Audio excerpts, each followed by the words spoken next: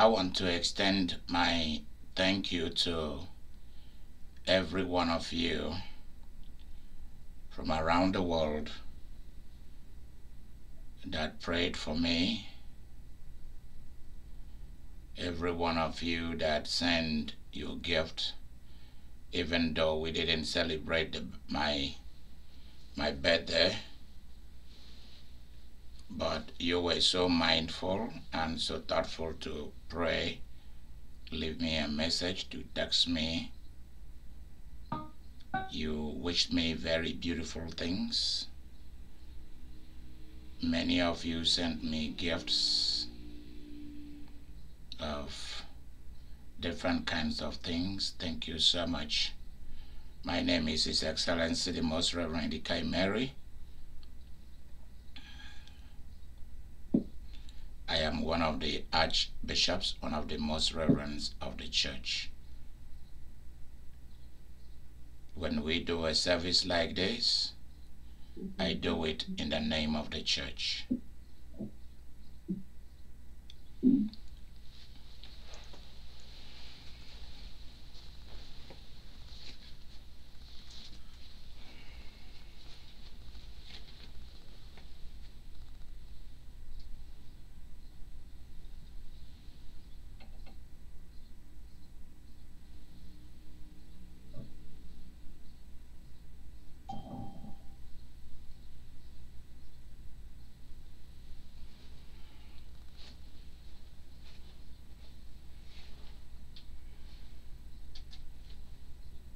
Let us pray.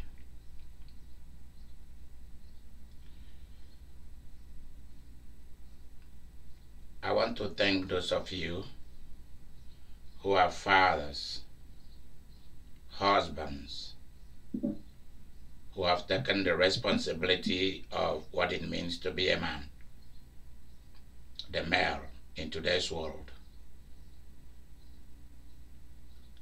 I wish you a very wonderful, happy Father's Day. As we light this candle that appears during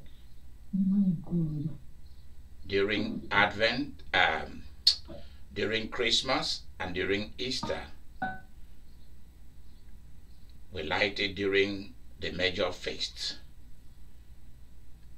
The one light of Easter that carries us to another Easter. We pray today, O Father, thou Ancient of Days.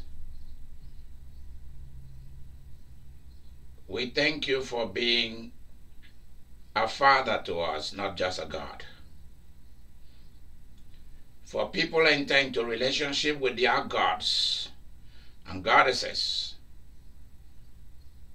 and have absolutely nothing to do with them. But that is not how it is between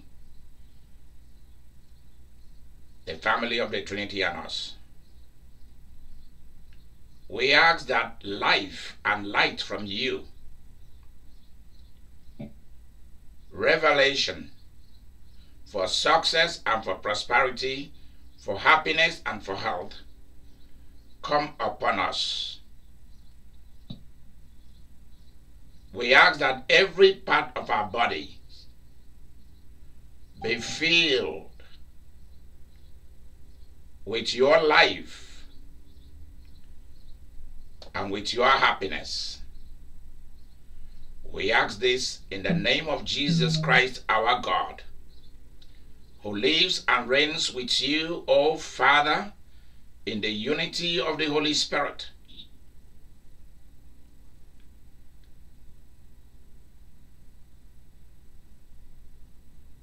One God, forever and ever. Amen. Amen. Amen. And so, Father, in the name of Jesus, we ask that your power come upon every man so that they will do their job. They will recognize their weaknesses and their strength. You call both male and female to lead and to rule and to reign. Eternal Father, call the men again to be men, people of truth, people of life, and people of power. Amen. Amen. Amen. Amen.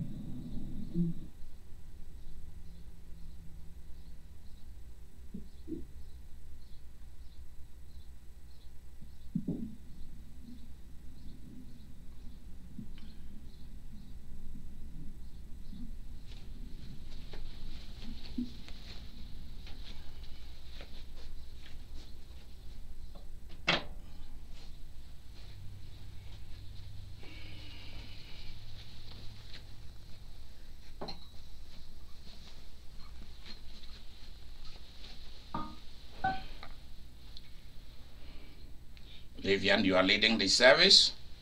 Was the first part of the service? Yes. We will now have the service of affirmation and declaration.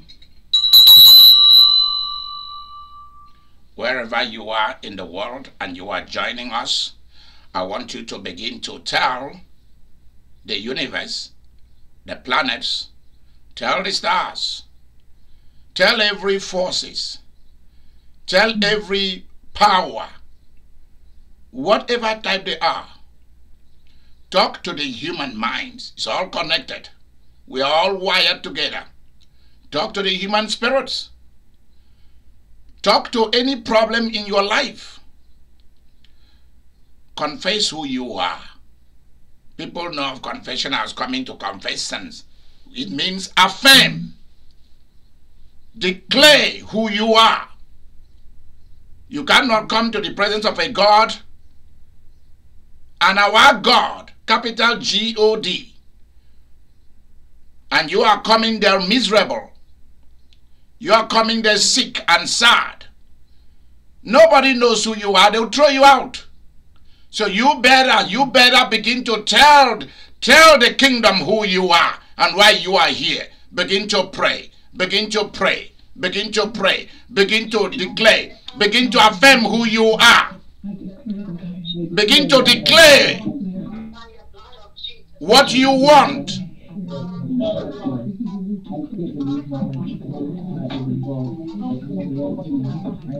Who are you? What do you want? Why are you in the presence of God?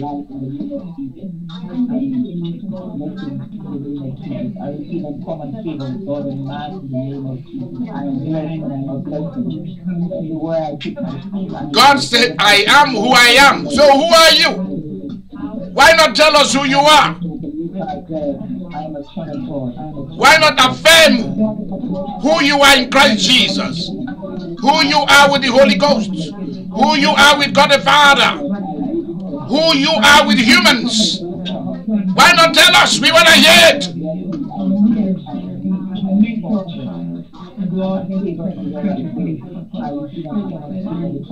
How did you become a Christian? Was it by Jesus? Then tell the Father. Affirm and declare who you are. Affirm and declare what you want.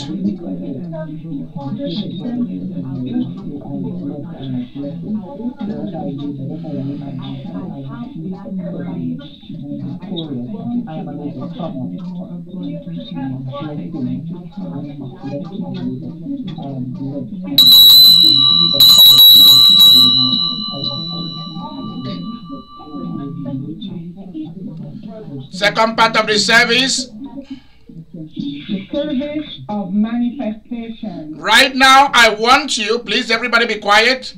I want you to manifest who you are. Those in the practice of witchcraft manifest demons and servanthood to fallen spirits or to the spirits of the dead. You have to manifest something. If you are not willing to manifest something, you have no right. You have no reason to even come to church. You have no right to step into this place. You were created to manifest. To manifest what you came with. You are not created to be a chicken, to run from every eagle and every kite. Everything that crawls, that swims, that flies, you run. You are not a wild beast. In the migration of Kenya and Tanzania, or in South Africa, all the wild beasts migrating from one grazing ground to another, running, born to run. Run from every enemy. Run from people.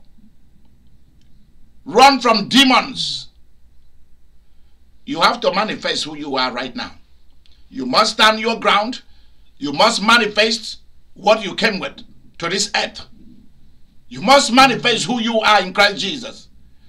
And in manifesting, you have to call things to come into existence. What do you want? That's what they ask you. If you want to manifest, they ask you, what do you want? You don't stand there and say, I need money. They'll tell you, get out of here. We don't know what you're talking about. Hannah went into the tabernacle and said, I want a son. Specific. Bathsheba walked into the presence of the prophet and said, lead me to my husband, my king. And she went and knelt before him, prostrated herself on the ground. And David said, stand up, my wife. I know I'm your king. What do you want? She said, you made me a promise that my son will be the next king. He said, yep. Call the authorities for me.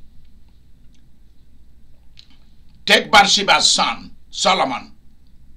Make him ride on my chariots.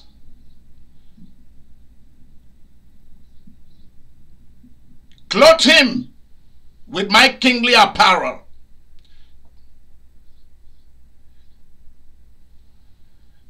Naomi set the stage for Ruth. They knew specifically what they want. What do you want? And are you willing to manifest it? Because you have a part to play. You can't go to tell God, I want a child, I want a child, when you are not meeting a man to have that child. Always, you must always have a part to play for in anything you want on the earth. You must. Others have a part to play. God has his own part to play.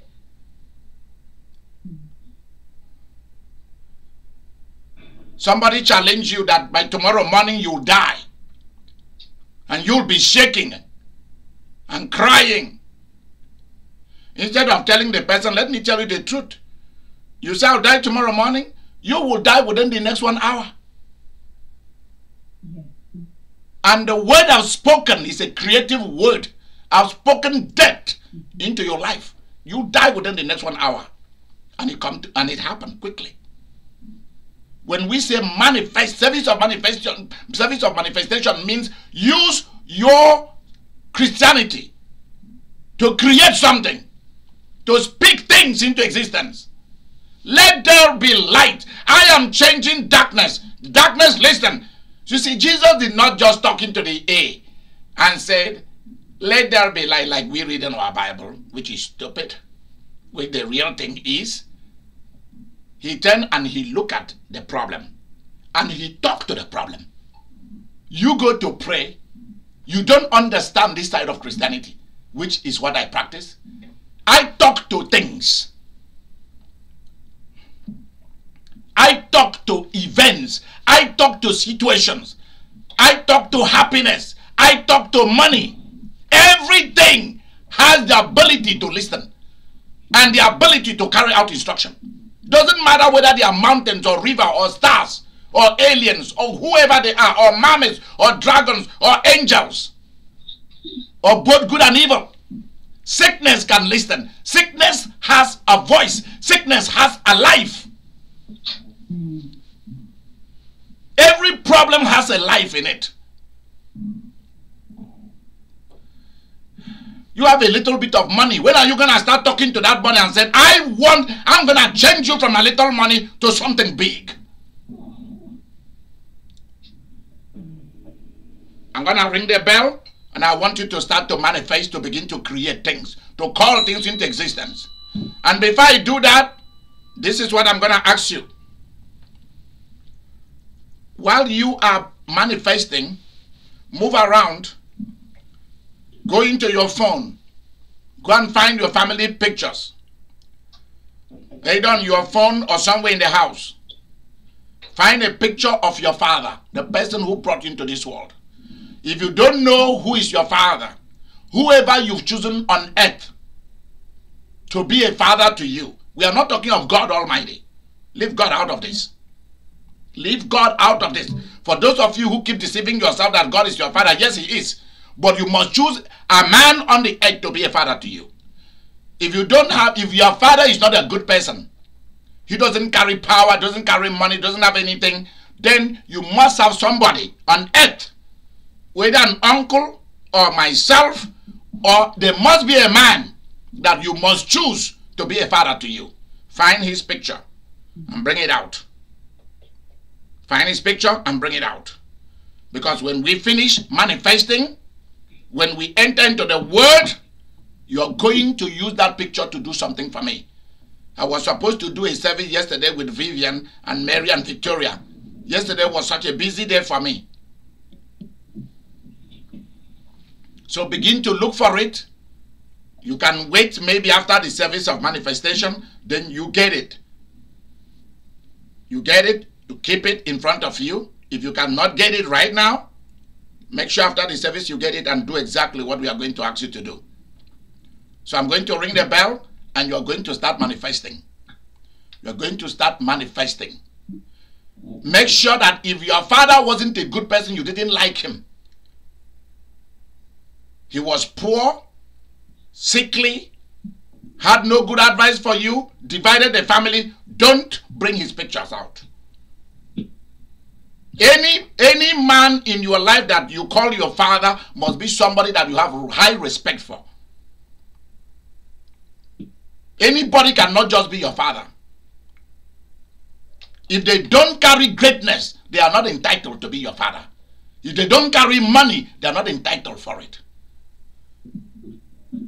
So this is completely a different scenario today. I'm going to ring the bell 3 times and you're going to start creating and manifesting.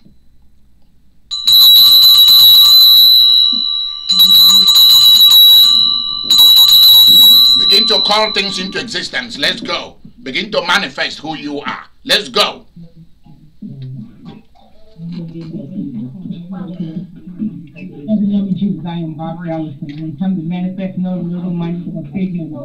Many of you, this is so strange to you because this is not how church normally looks like. You come to sit to listen to sermons. Mary, is that not true?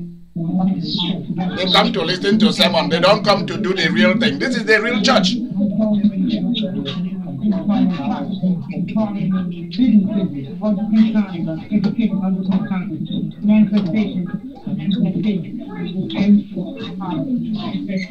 Create things, call things to come into existence. Whatever you need, call it to come.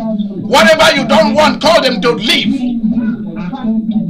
Whatever you don't want, remove them out of existence. Whatever you want, call them to appear. Create things. Speak to issues.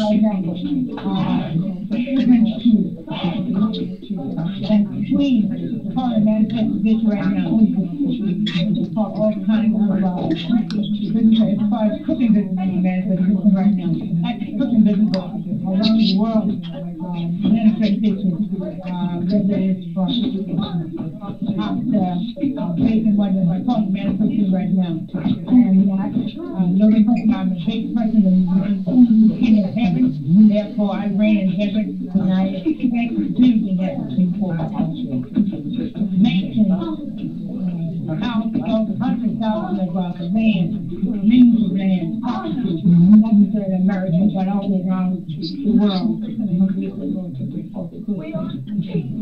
I call it manifestation for children and grandchildren, that they want education, private schools, transportation, jurisdiction of different county departments. In Jesus' mighty name we pray. Amen. Amen. Next. Vivian, what's the next?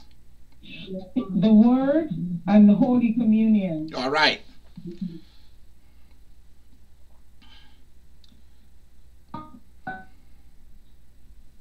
Read to us the reading for today. Let the reader read to us from the Gospel. Matthew 7, reading from verse 9 through 11.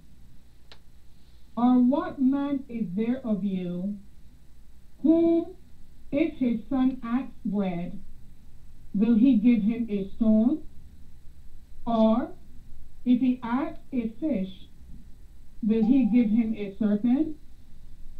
If ye then, being evil, know how to give good gifts unto your children, how much more shall your Father which is in heaven give good things to them that ask him? The end of the reading. Praise be to you, Lord Jesus Christ, and thanks be to God. Thanks be to God. Amen. Thanks be to God. Let me make this very clear. God doesn't exist.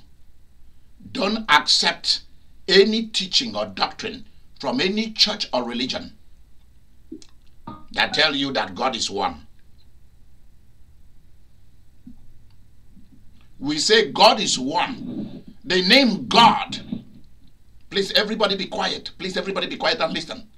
Make sure you find a picture of someone you call your earthly father. Make sure you have their picture in front of you. Or when we need it, you just pull it out from wherever you have it.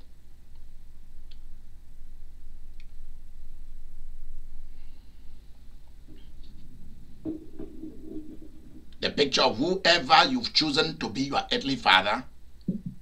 Because let me make something very clear to all of you. There is no joke here. If your physical father, you've removed him from your life because such a person didn't care for you, you must legally change your name to the person that you've chosen to be your father, your earthly father. Legally, you must do it.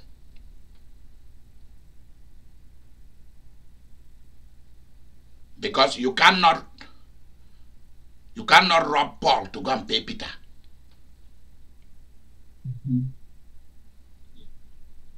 Also, are you listening to what I'm saying? Yes, I am. Good. Even if you never carry your father's name? If you didn't carry your father's name, that's different. Because there are so many complications in a lot of people's lives. Say that again. There you go. So if you didn't even carry your father's name, that's okay. Because there are some of you who are born, you carried your family name. You didn't carry your father's name. I don't know why. If my father didn't treat me right, I would have changed the name already. Long time ago. I will never bear his name. My father treated me very nicely. Yeah, father sometimes is just a sperm donor. He said what? Sperm donor. We don't use such word. There's nothing like that. We don't use that. My father wasn't that. And there is no earthly father. There is no earthly father that is a sperm donor. Human beings are complicated beings. You have to know this. Life sometimes is complicated. Sometimes children are born and they are just born. Sometimes we don't know who the father is. And so a child bears the name of the mother's family. Many a times it happens like that. There is no sperm donor. There is no bastard child. Everything depends on whether that man is a man of good intention or have the right motive in that relationship. It doesn't mean that because you have a child with somebody that you should marry the person. There's a lot of cultures that mixes these things up. So sometimes wedlock is not an answer to problems. I do not see any child being born as a problem. Some people think that pregnancy is a problem. Pregnancy is no problem. If a woman is pregnant, we have to help where she's not capable of helping herself. Family should rise up to help her instead of condemning her and judging her and thinking she's the wrong girl that came to the family. Now let me go to what I want to say today.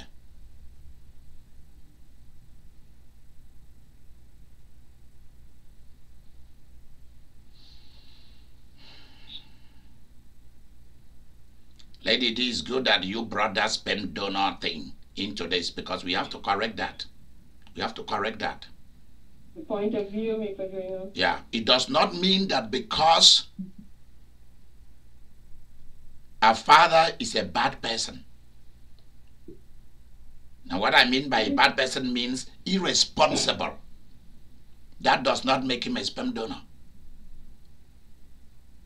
He didn't donate no sperm. There was love at the time that the baby was conceived. Something was going on. You guys were trying to work something out, work a relationship out, develop a relationship, and then a baby came in. And sometimes it's scary to some men. Scary to some men who, according to the Caribbean, we call them mama's ass. You know? Yeah. They are men. They are men like that. We call them mama's ass or daddy's butt.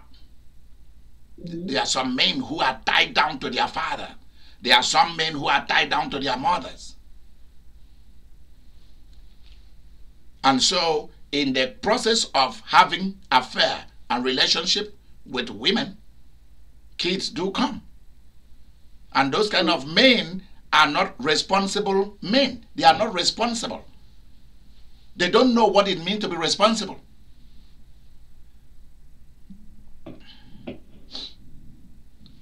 You see young men who don't know what it is, what it means to handle relationship. Because there is one word to describe your existence on the earth. And that word is responsibility. That's what it's all about. That's the one word that describes why you are here. You are going to be responsible for yourself, responsible for other people. If you don't want to do it, others will throw responsibilities at you. Life will throw responsibilities at you, whether you like it or not. And that is why either you bear your own responsibility or you become a slave to other people. Either you are able to take care of your money or make your own, create your own wealth, or you are going to make money for others and create wealth for other people.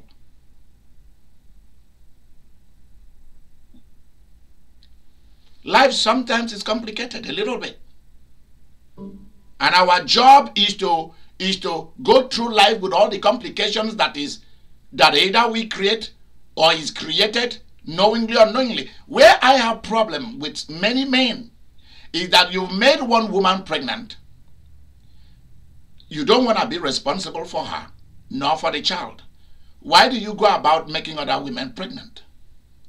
And if a woman knows that a man is irresponsible, because there is no man who is going to come into your life and tell you that the reason why he's no longer with Martha and Magdalene, he's not coming to tell you that it was his fault, that he's not a responsible man. He's coming to paint a picture of how he was treated wrongly. Every man come to paint that picture. Every woman come to paint that picture. And you are not to be carried about by every wind of picture story that somebody coming to tell you. Okay, even if that woman treated you like that, are you supporting the woman financially? Do you have a job, a 40 hours job, or a personal business that you are giving that woman up to $1,000 a month? I'm not talking of men who are asked to pay $200 a month and they go and change their numbers. You don't know where they are, run away from their jobs, don't want to have a job anymore, apply for social so that they don't pay $200 a month to their kids. Those are what we call evil men. They are evil.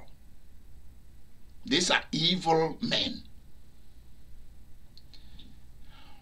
And when a man tells you that he or she has a child already, you have to know what is the relationship, except in a situation that there are some women who are also very cruel and stubborn. They have a little problem with the man, they take the pregnancy and run away. You never know whether your child survives or not because you don't see the woman anymore. Or they take your kids and run to another country or somewhere else, you never see them again. That's different. But real women don't do that. Real women don't do that. Real women allow their kids to... You don't go and tell children adult business while you and their father or their mother are not together. What happened? You don't need to go into all those things. With children are children. Leave them out of this. Because life is going to come to them. The greatest teacher on earth is life. And that is why when you start telling your children all the things that they shouldn't know, they begin to hate their mother, begin to hate their father. And then if they are evil children, they begin to use the story you've told them to play on each of you. Anytime that the mother doesn't agree with that child turn and reconcile with the father and join the father to attack the mother. And anytime that that the father and the child do not agree, that child will turn against the father and go back and reconcile with the mother. Children knows this game. They know it. That's why you don't involve them in adult business. When I say adult business, I'm not talking about sex. I'm talking about life issues. There are things that they should not be told until they grow up and they can handle it. Then you can tell them. That's why many of us, our parents did not tell us a lot about themselves because we can't handle it. And then suddenly they died. And you say, oh, they should have told me. You could not have handled it at that point.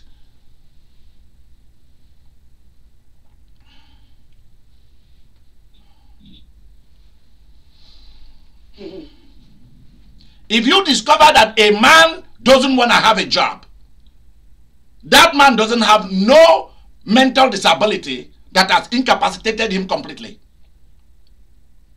He still smoke marijuana. He still smoke crack. He has the money to buy those things and buy beer and buy other forms of high alcohol and drink. He's still keeping girlfriends and mistresses. And yet, he cannot stay on a job. That person cannot be your father. And if you are a smart woman, that man should lose his father's right to those children. He should lose his legal right to the children. If a man is not paying child support, when you, the woman, have allowed him to continue to see the children, the law of God demands that you treat such a man like a bastard. That's a man that we call a bastard father. In fact, he's not even a bastard father because he does not even qualify to be a dad. He does not qualify to be a father. And if you keep keeping your children around such men, your children will turn out to be like him. Because what the baby elephant sees, the mother does. That's what the baby elephant's gonna turn out to do. I don't believe in monkey see, monkey do. I don't believe in that. Nobody's a monkey here. Because people use that monkey see, monkey do. No, I don't believe in no monkey. Anything that people have used in a very bad way, I don't use it. Elephant learn very fast. They remember too. They remember too. Money, money, money, money. Money will tell you everything. Except in a situation that a woman said, I don't need your money. I don't want to have anything to do. That's different.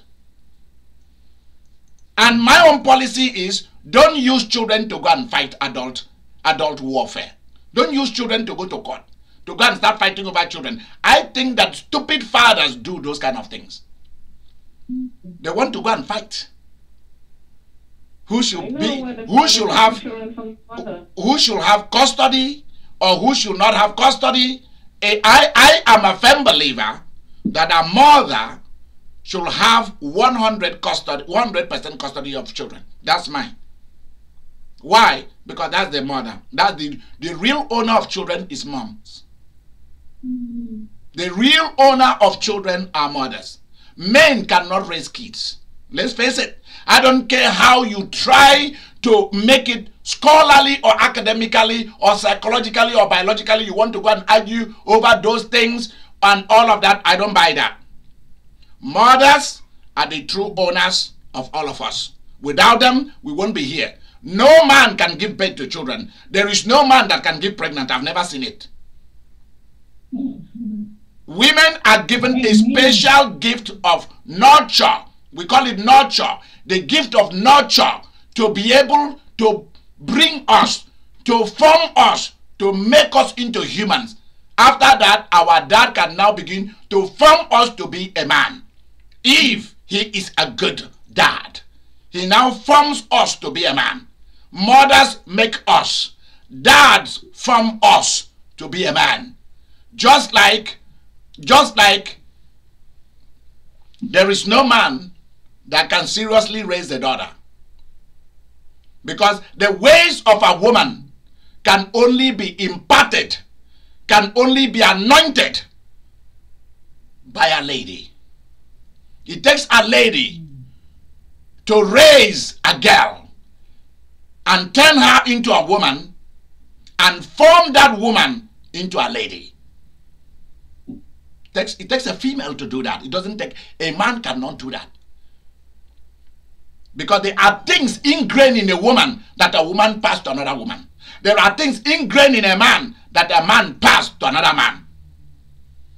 There are things that no woman can give to me. There are certain gifts that pertain to me as a male that only a male can tell me this is the way we do it as male. A woman can never do that.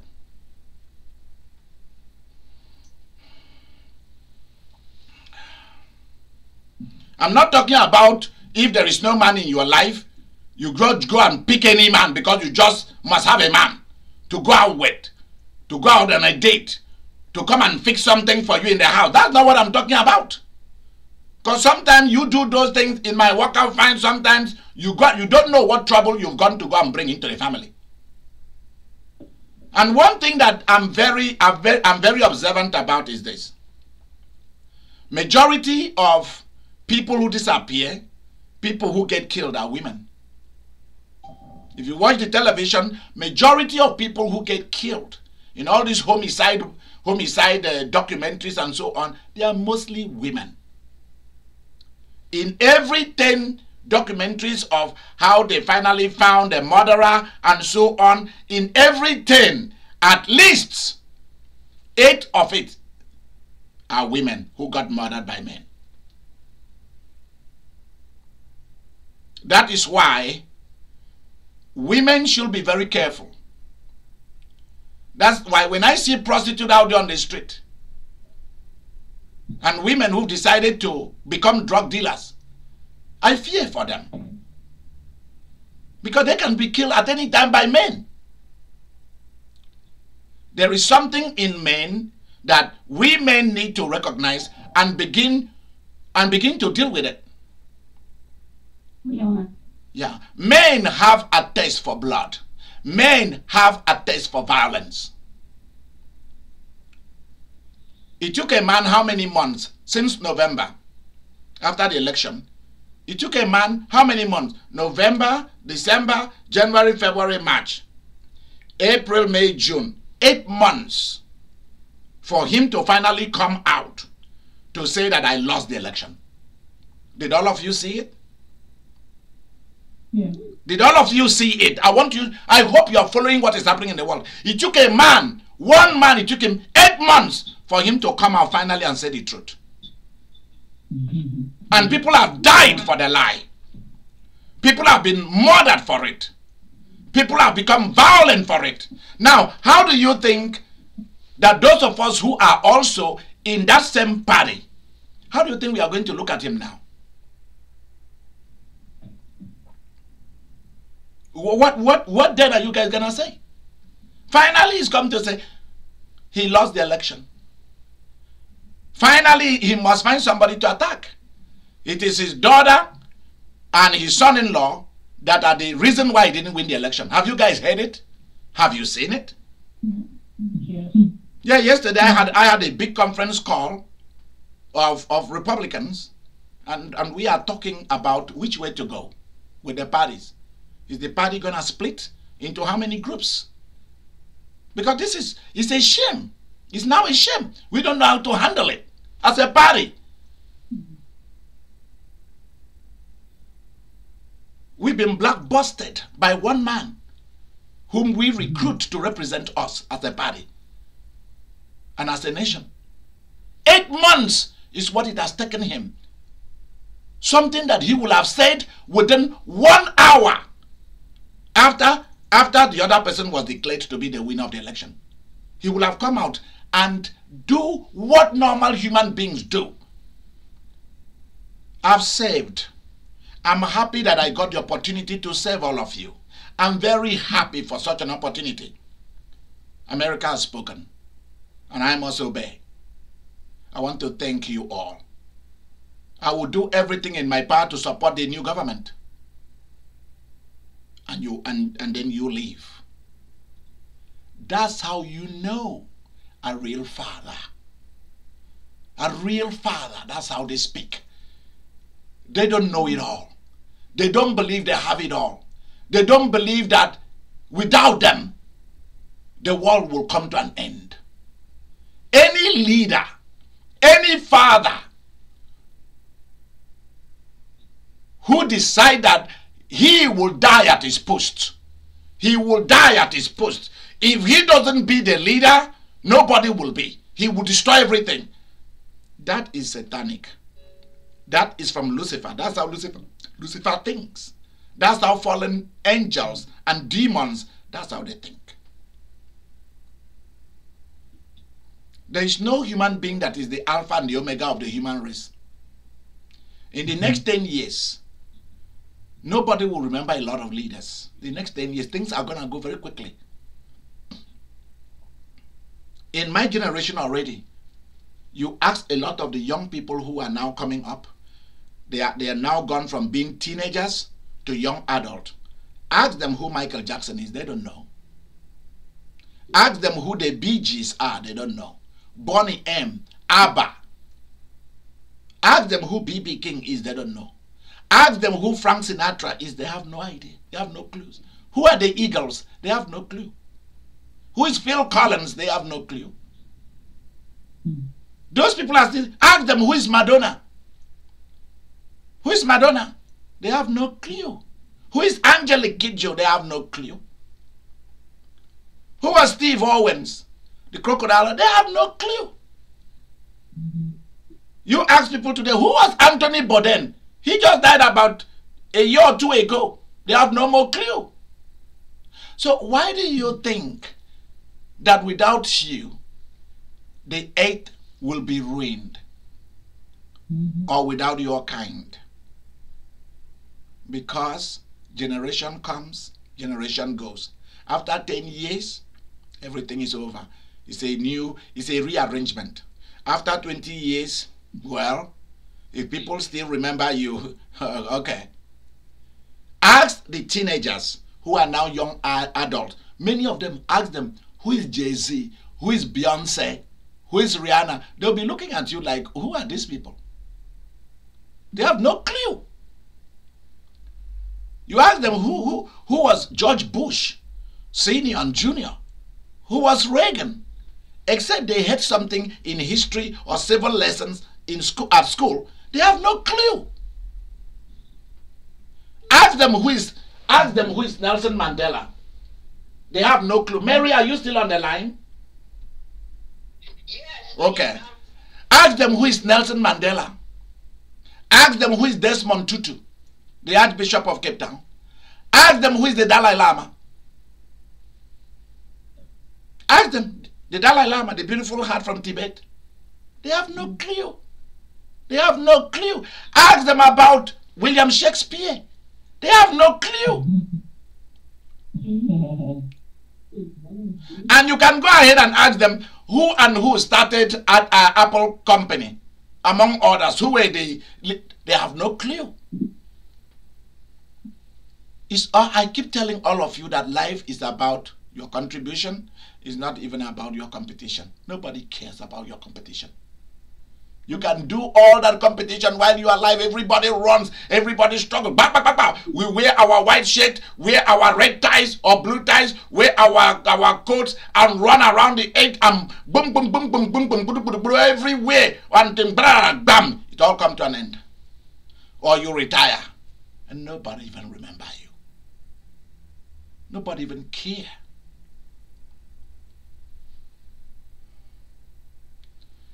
One of the musicians from England was asked the other day, what do you want to be remembered for when you are dead? He said, I'm not thinking about death, about dying. And why do you think that I should care what people think of me when I die? Do you think I care? I don't care. They say, why? Because nobody will care. And that's true. Look at the long line of all the preachers that has come from A.A. Allen. Just go and start looking at them. Go and start looking at the names of all the great preachers, miracle workers, tongue busters, demon chasers, all of them, wonderful sermon givers, the different ones that have come and gone. Go and look at them. You ask Christian people who these people are. Who is Benson Idauza? They have no idea. Paul Yongicho is still alive. Ask who is he. I think he changed his name to David. Ask who is he. Nobody have a clue. Who were the Maranatha band? Nobody knows anymore. People who were just here a few years ago, they've all disappeared. They're gone. Nobody want to listen to their trash anymore. Their music now is trash.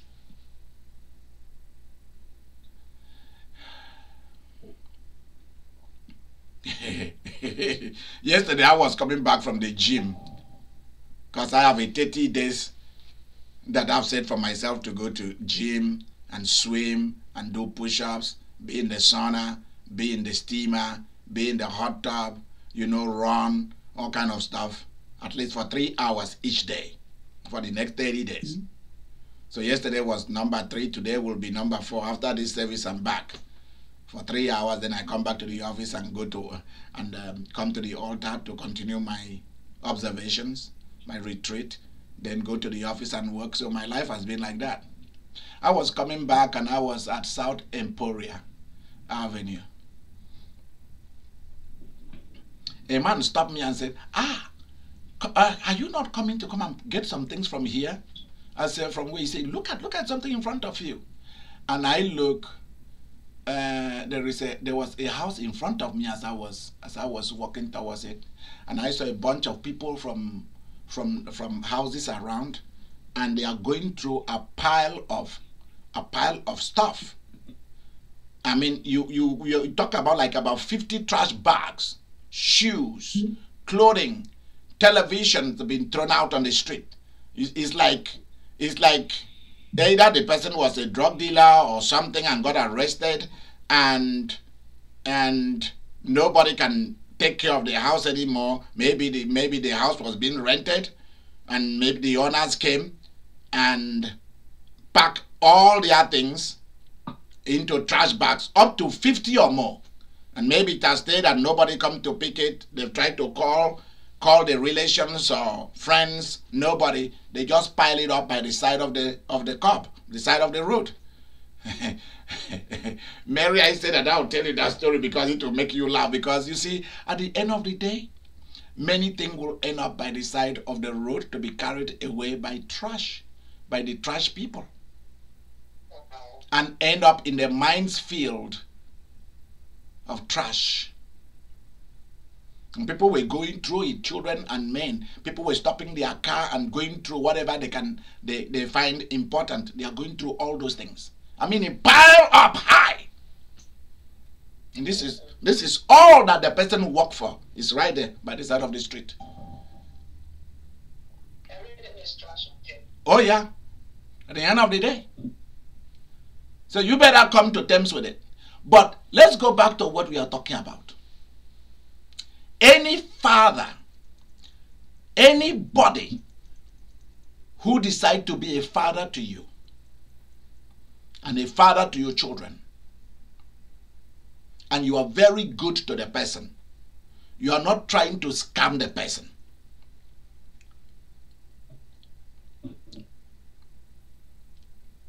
And the person is not responsible to you. We start from financial responsibility. I'm not talking of somebody who paid for a mortgage or paid for a rent, and you go to ask them for money to go to, they tell you, yeah. They start giving you excuses and telling you, let me tell you something.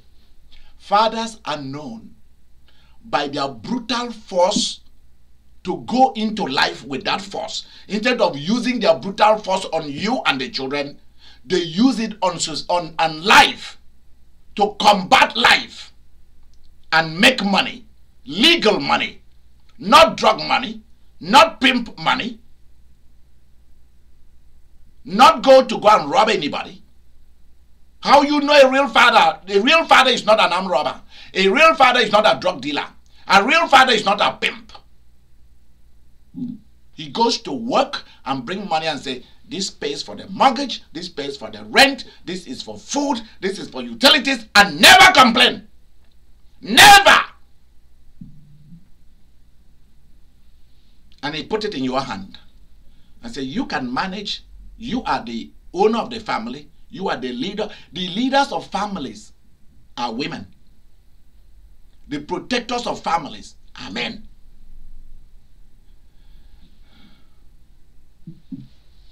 Men must be providers. If you are going to be a father, you must step up to be a provider. If you desire to play, I said it over and over in my quotes. You use money and happiness. Money and happiness and wealth to play love. Don't allow any man into your life who come to do love and romance and he's zero. He has no bank account. You ask a lot of men, they don't have bank account. They have no bank account. They are running away from government. If you see any man who is running away from responsibility to his children or to his woman, if you see those people, walk away from them. Don't play along. It is a sin before the Almighty God and before the Holy Ghost for you to see a man who is not responsible and you allow him to roll with your children and with you. A man who is not responsible cannot be a father to you, nor to your children. Amen. Because if your children keep following such a man, your children possibly will turn out to be like their father. Because what the elephant sees, the baby elephant sees, that's what they are going to copy.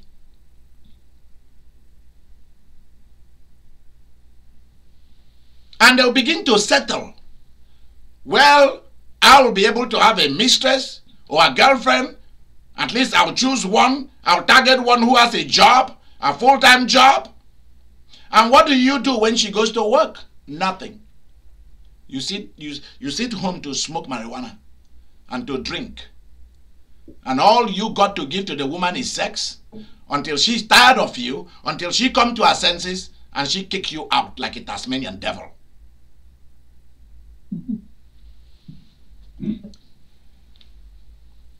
Do you know what the Vietnamese people call such a father or such a man? Do you know what they call such a man?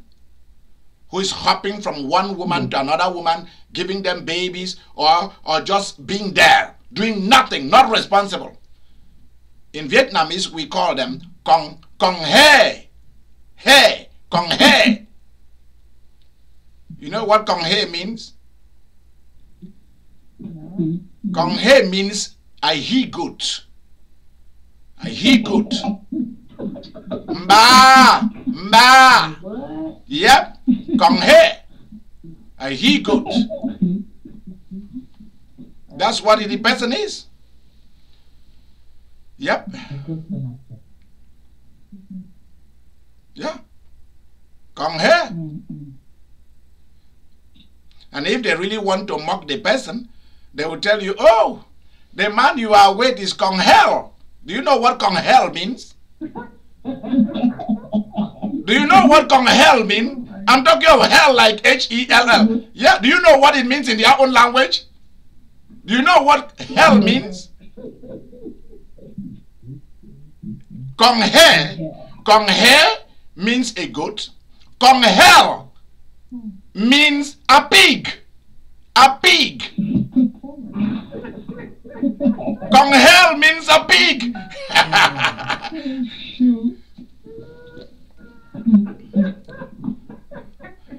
So they will tell you that they would rather choose a man. They will tell you that they would rather choose a man who is Kong Boy. Kong Boy or Kong Voy.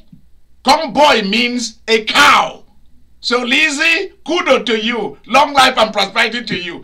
They will they will rather choose a man who is Kong Boy, a cow, or Kong Voy, an elephant, than a Kong He, a goat, or a Kong Hell, a pig. Think about that.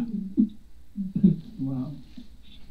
So they ask you, is your husband a Kong Boy? That is cow? Or is he a Kong Hell, giving you all the hell like a pig? I said, I like that.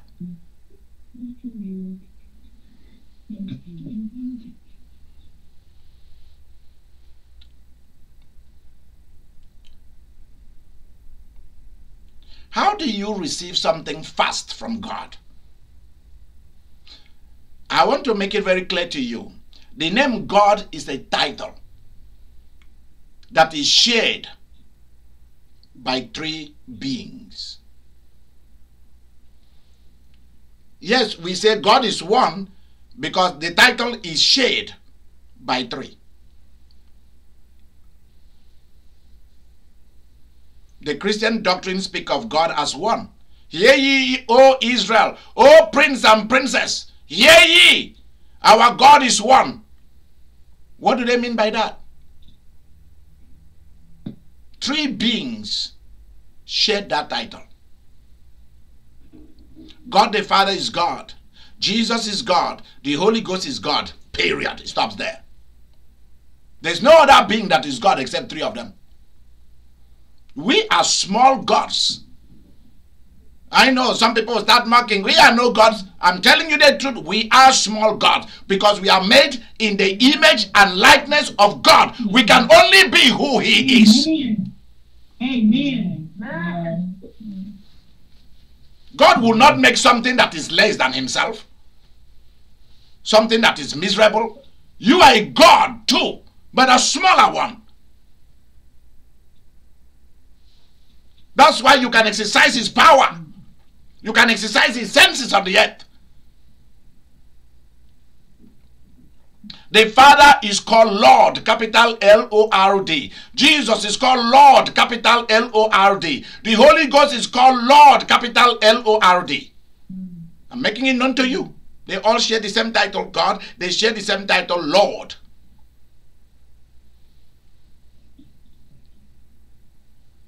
They are all called Adonai. They are all called El Shaddai. Three of them are called Jehovah this, Jehovah that. It pertains to three of them.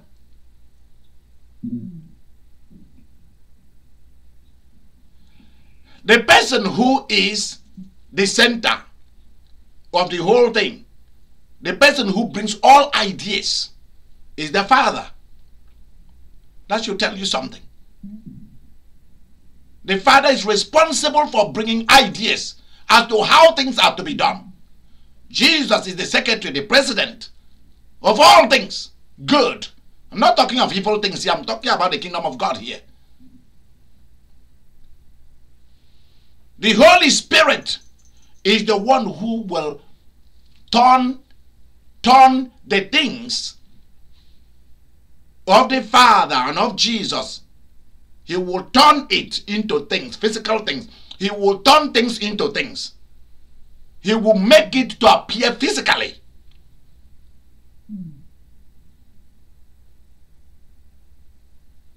A bit of the Holy Spirit is in all of us, because without the Holy Spirit we cannot be alive.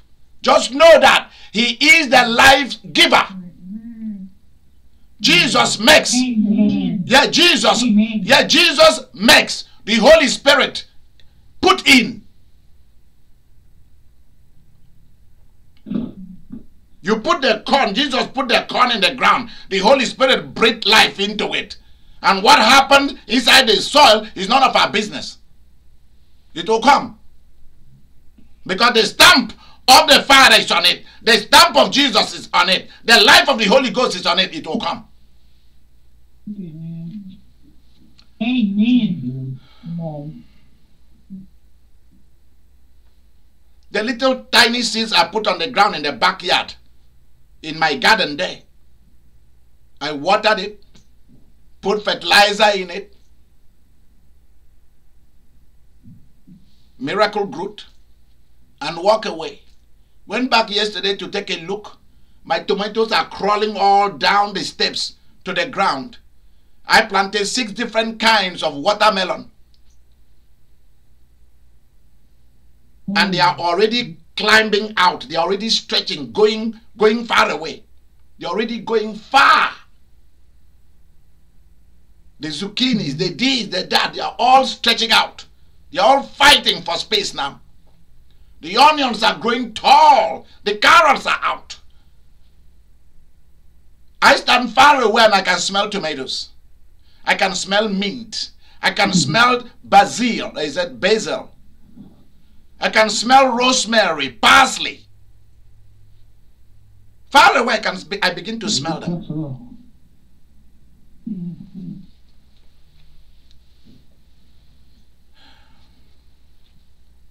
Fathers must lead, must rule with you and lead with you. If they cannot do that, they have no right to be in your life. I'm saying this because we live in a generation when a lot of men do not want to take up their responsibilities as males. We are not even talking about as fathers, as males. So many men want to become women, want to change their sex to women. Why do you need to? Like I told you guys the story of the man that was owing so many women child support. He has gone about like a conhe, making babies from everybody. Like a wild goat.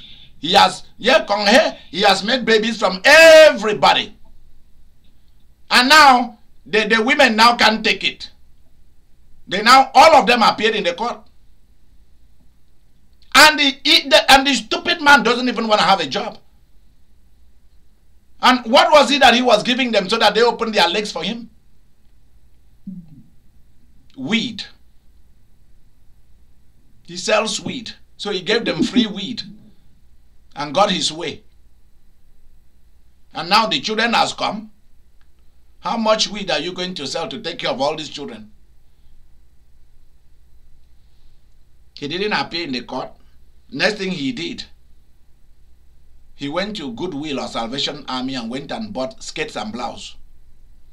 And bought some stiletto, bought some pumps, bought lipstick, bought rosy cheek, bought a wig at Sally's, bought a wig, went and bought a bra, and began to dress like a woman. And now went to the Social Security to go and change his name. He's now a woman. Can you believe that? Start wearing high heel shoe and change his name from who he is. Huh? And change his name to a woman's name. In Utah, in Salt Lake City. I know who he is. And one day I saw him passing by my street. I confronted him. I told him, when are you going to start going to pay your child support and stop doing this stupidity? That you are now a lesbian. When did you become a lesbian? People like you can never be a lesbian. You are lying. You are using the gay community to try to survive and run away from your responsibility. You better go and pay your money. He now wears skates. He now wears skates and blouse and gown. And now has a husband. Can you believe that? He now has a husband. He now has a husband. How you put your children in total confusion. Yeah, he was a husband, he couldn't do nothing. Can you believe that? He couldn't do nothing. Now he's now going to be somebody's wife. How are you going to be somebody's wife with your ungodly man in you, and you are a wife? You are a wife with man. He's telling people that that his husband is going to give him money for him to go and do a sex change. I say, yes, it's about time they cut your dick off. It's about time that they cut it off. You've done enough evil with it. Let them cut it off. I'm in support of it. Cut the damn man off. Cut it off from him. He doesn't deserve it. He doesn't deserve it. Cut the damn thing off. He has done enough evil with it. Cut it off. Stop. Just chop it off. Chop.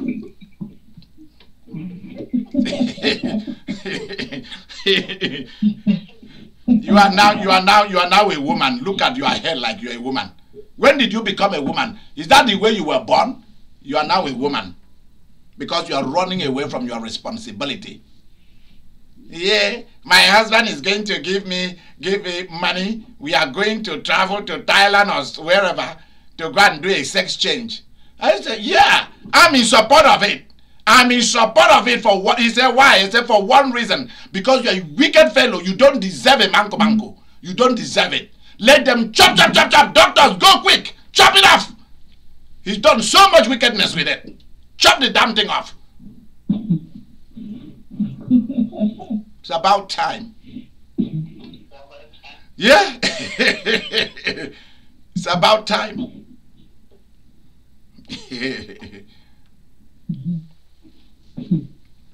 Any man that is not willing to be responsible for children, for love, and etc. is not worthy of you. Let them go. Don't play with players. Players are dangerous people. They can kill you because they just want to play.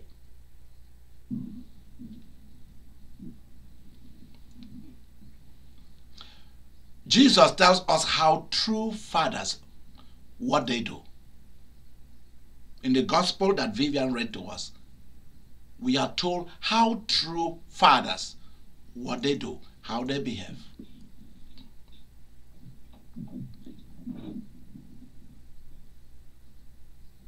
True fathers, if there is a divorce, help to raise their children. They don't go to compete over custody. Real men do not go to compete over custody issue. It's small-minded men, midget-minded men. Their mind is midget, it's tiny. And some men, devils have no shame. They are not ashamed. After a woman has finished giving birth, you want the woman to pay you child support. Interesting. And some of you women play into that. You play into that. And after a man has finished making you pregnant and you carried a pregnancy for 9 months, you nurse a child, then you go and pay child support to the man who made you pregnant. Isn't that interesting? And the court will grant it to them because they understand the Lord and yourself. That's why if you are a woman and you said, I fall in love, I'm happy, I'm in love, my husband is doing it, I'm looking at you and say, don't worry, life is coming to come and visit you guys. Then you will know whether you're in love or not. Life is coming to visit everyone. Everyone who falls in love. Life is coming to visit you. Everyone who decides to fall in love, life is coming to fall on all of you. Both of you. Life is coming to fall on you. Like the Holy Ghost fall on us. When the Holy Ghost fall on Jesus, the next thing we hear in Mark's gospel, he drove him to the wilderness to go and start fasting and prayer. Many of you think that when the Holy Ghost fall on you, it's all good. It's now great. Everything is rosy, rosy. You don't know that the Holy Ghost fall on you in order to take you to obstacles and see whether you can climb the mountain. You can swim across the river. You do not know that? You thought the Holy Ghost was just for you to heal and to do all of that? Have you seen all the healers? They are all dying. Haven't you seen them? Have you not seen all the prophets? They are all dying, one after the other. They are getting sick. The healers can't even heal themselves. Have you not seen it?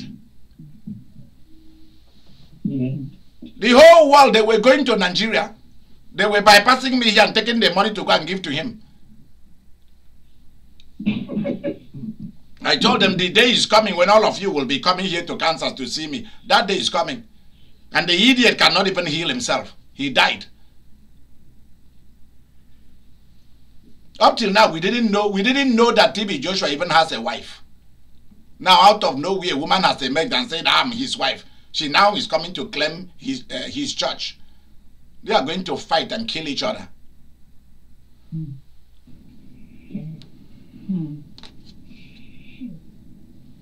You guys think that what is hidden will not be revealed.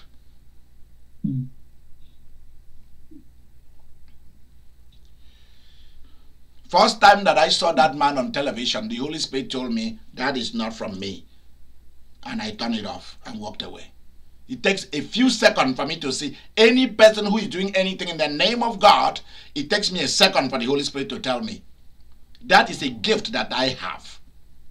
Takes me a second for me to know. Is that from God or is that from the devil? I don't care whether you are healing the sick or performing miracles. Take me a second to know who is the force behind it.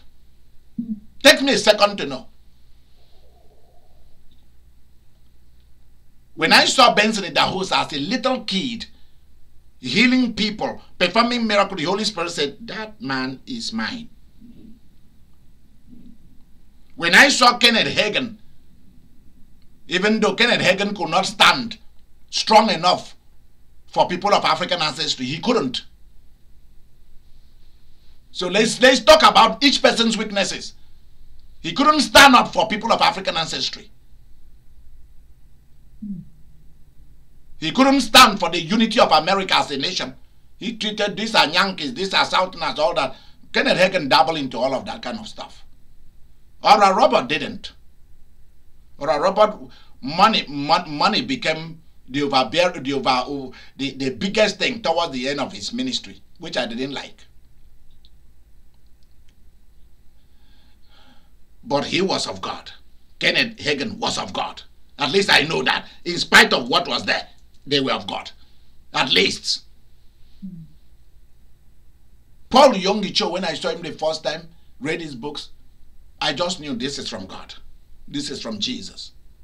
T.L. Osborne, who is the biggest of them, biggest of all of them, since after the days of the apostles, is T.L. Osborne of Oklahoma. He's the biggest of all of us in this game. First time that I saw his crusade on a cinema, as a little kid, the Holy Spirit told me, that's from me. He is mine.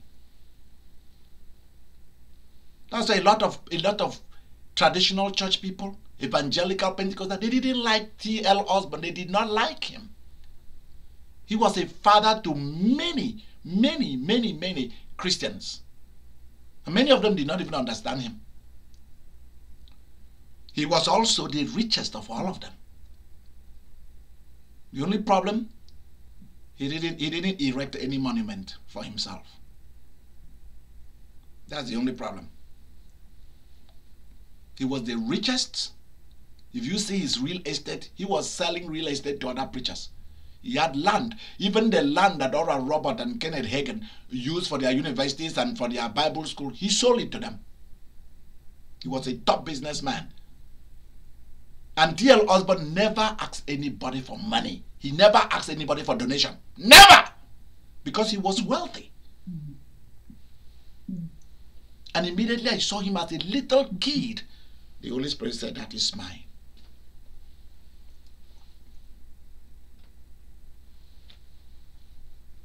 First time I saw T.D. Jakes and Creflo Dollars on television, the Holy Spirit told me, these guys are cowards. I'm serious. I'm telling you, this is a public television. Tell any of them to call me. Let them challenge me and I will tell them to their face that they are cowards.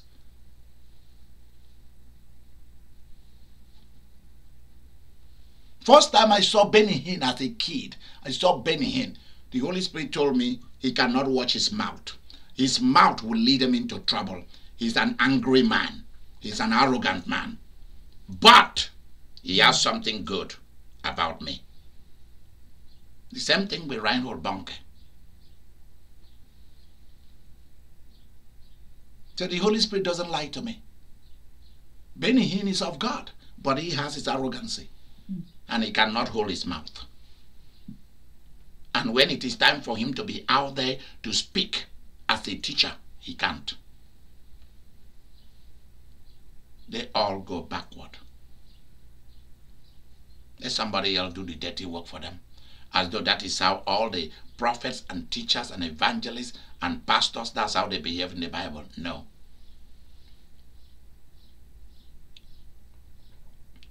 I want people of African ancestry, don't ever hate anyone of European ancestry.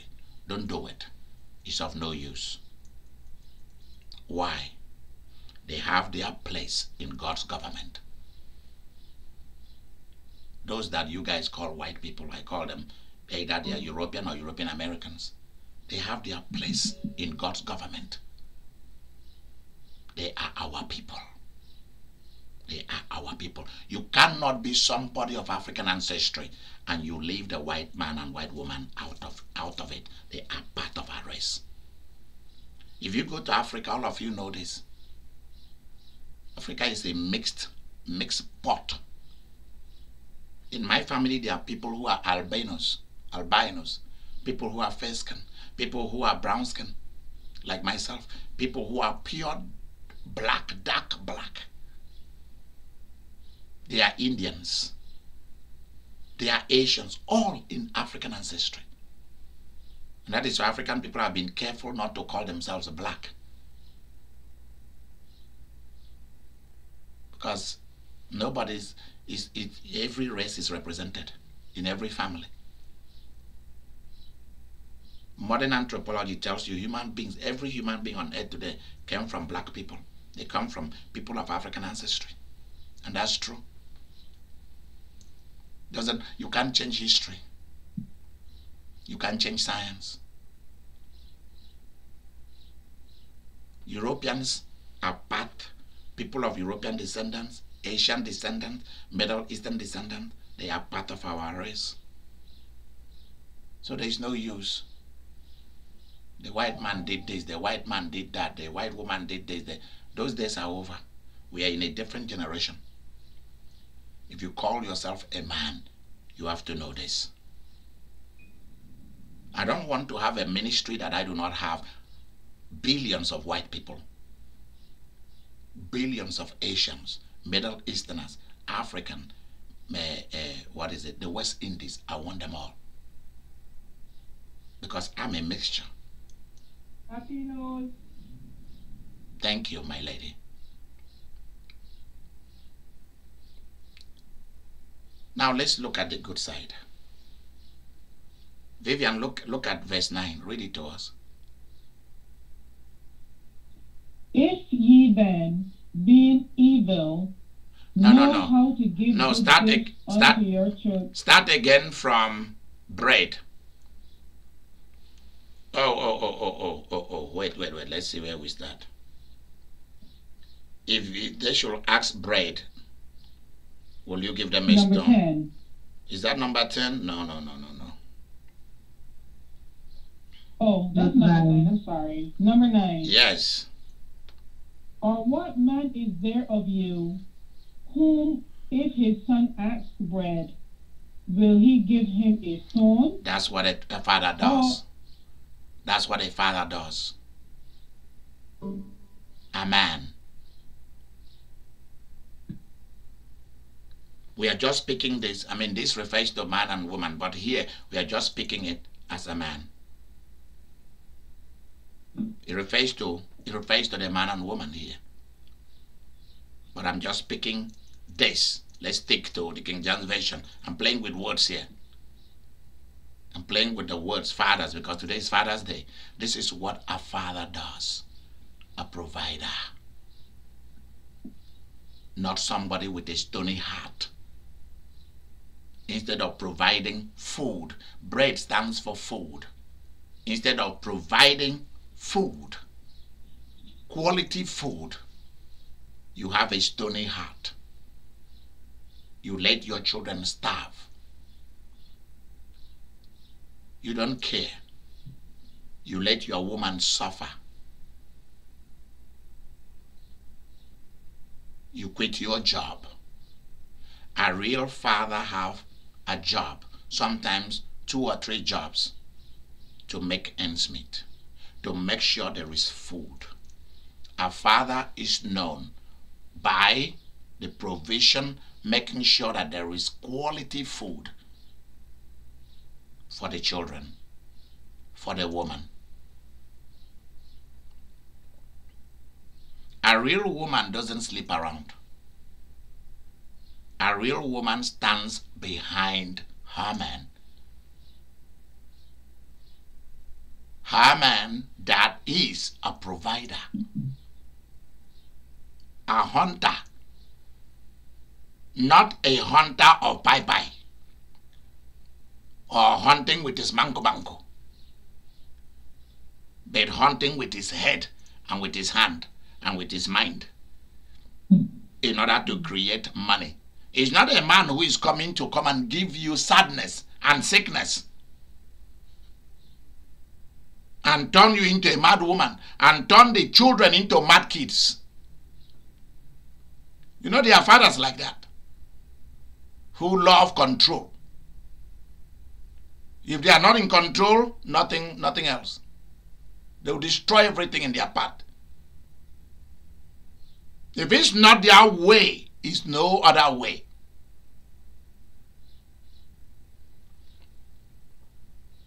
So you see what fathers do? Jesus pointed out here. A real father does not allow his family to suffer. A real father does not allow his children to suffer. He's a provider. And if you can provide, then you can protect. Some men want to fight for their children while they cannot provide. They are willing to fight for their children in court and outside the court.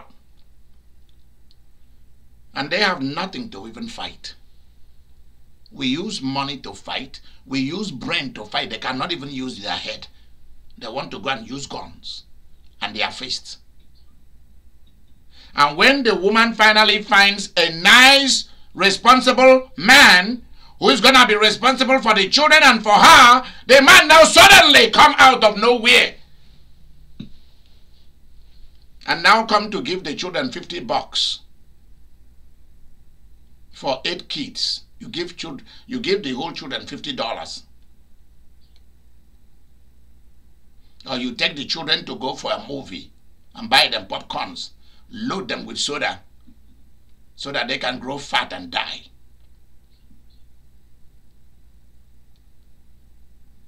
Buy them candies. Go and have a haircut. The woman can do all those things. This is what a real father does. A real father is a generous man. He's a generous person. Making sure that there is nothing lacking in that house. He's a sensitive person. He's a man who, even though when he grew up, he didn't have that opportunity to have all the good things. A real man swear by an oath, even though I did not come from privilege, I'm going to make sure that my woman and the children will enter into privileges and into class. Annie, are you listening to me? Where is my beloved Annie? Amen. Yeah. I will make sure what I didn't have, my children have. A real father pushes himself up so that the children can see him up and climb up with him. He takes them and climb up with them.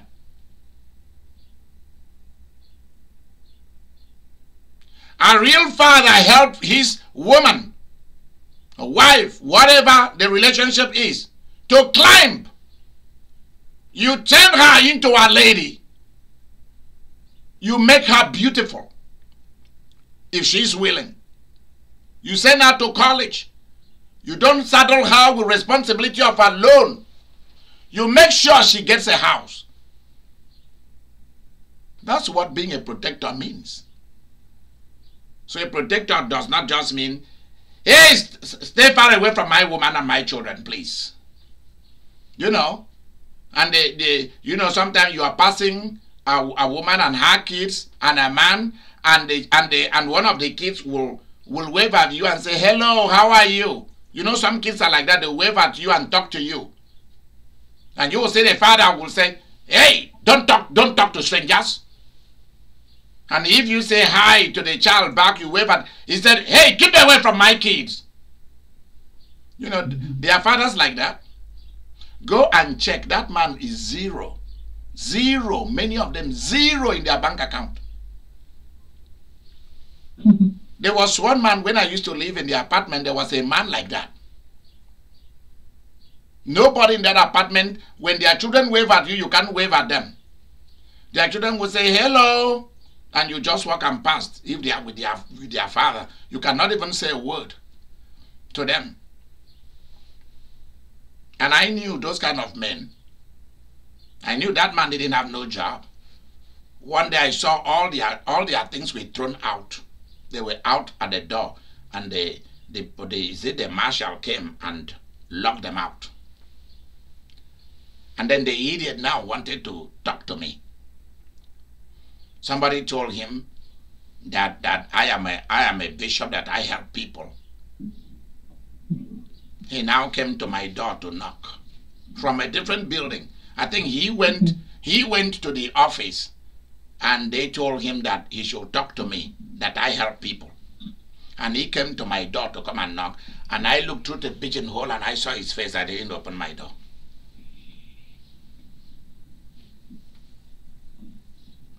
Yep. Don't help people like that. Arrogant. Now look at this. I want you to use scripture to verify things. We use scripture to know how to deal with issues. Do not, is a sin against the Holy Ghost for you to allow yourself and your children to mingle with a man that is not a responsible man. That I've emphasized over and over again. Let's go to verse number 10. Vivian? Or if he asks a fish, will he give him a serpent? Do you hear that? So if we want to take verse 9 literally, and it means bread. Now, are you giving them bread alone? Jesus is adding that a real father makes sure they get fish too. You see that? You add fish to the bread. Remember, this is the same Jesus who multiplied 2 fishes and 5 loaves of bread as a father. Balanced diet. Balanced diet. You see it? This is dieting right here. Do you see that?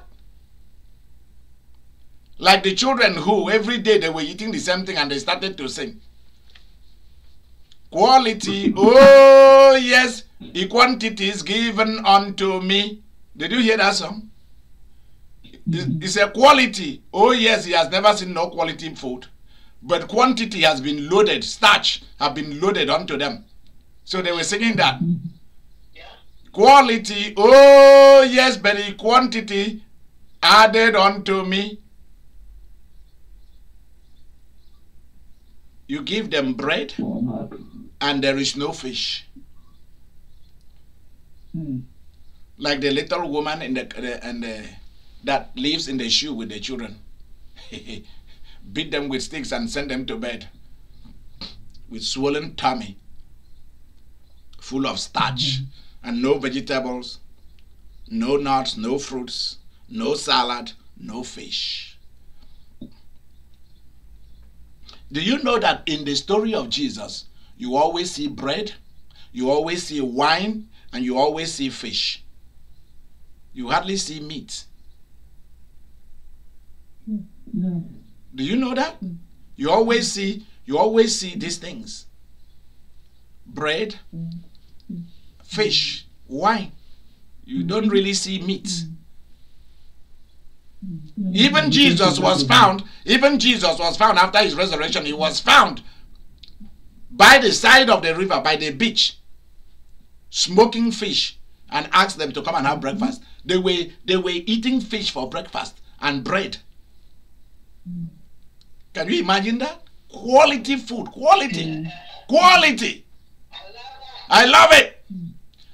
So a true father doesn't load them with rice. He makes sure that the stew has a lot of ntanta. I hope all of you know what ntanta means. Choo-choo. There's a lot of ntanta, a lot of choo-choo in the stew. You make sure that when they are eating, there is good stuff inside that soup, inside that meal. That meal is a complete meal. It got all the good thing, all the goodies is in it. That's what a father gave the children and the woman the best. The family get the best. So if a man who calls himself a father and a daddy is not giving you the best, tell him to go to somewhere else. So you don't need him. Please tell him to go somewhere else. We don't need you. Pack and go. This is the law. This is the law right here. This is the law. And if a man says he's going to give you a house, if it's not quality, well furnished, tell him that you guys are not going there. Unless you just want to stay there and mark time until when the time is ready, then you move out on your own. Then I can understand. But outside that, everything must be the best. A father provides the best. There's nothing like, should I go and steal? Then go and steal. Is it not your age that goes and steal and bring the best home? You are asking your children or your woman or your wife, should I go and steal to get the money? So what happened? Is it not people with the same head that you have who are giving the best to their children and to their woman? Those who give the best to their children, do they use eggs to do pounded yam for them? Do they use eggs to do gari and fufu for them?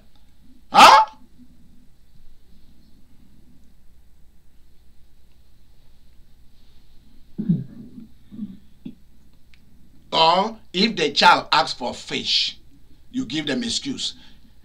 Verse 9 and verse 10, Jesus is telling us there is no excuse.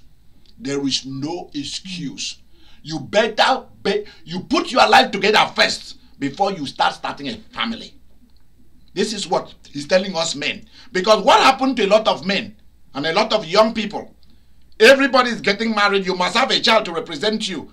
You don't know whether there will be social security and all of that. You must have children who will represent you in the future.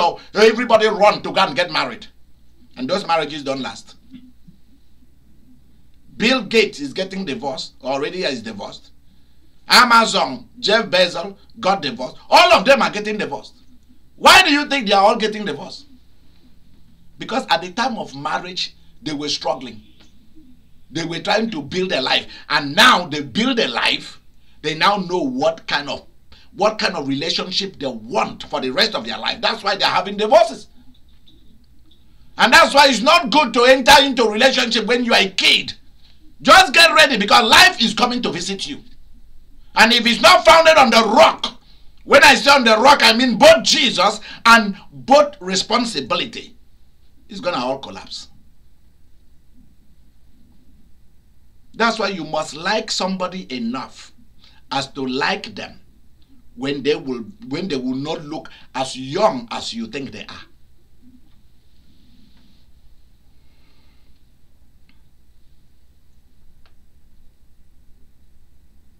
You must like, there must be things in a person that you like so much that you cannot do without it, so that it can stand the test of time. Read verse number 11. If ye then, being evil, know how to give good gifts unto your children. Stop there. Stop there. Stop there. A good father give good gifts. Do you see that? It's a gift giver. Do you know the meaning? Some people will start to, some people who, because they are broke, some people because they are broke and zero, they want to chip in this verse. I'm not letting you out of the trap. You've been caught already. You are not getting out of this. They will tell you, if you who is evil, you know how to give good gifts.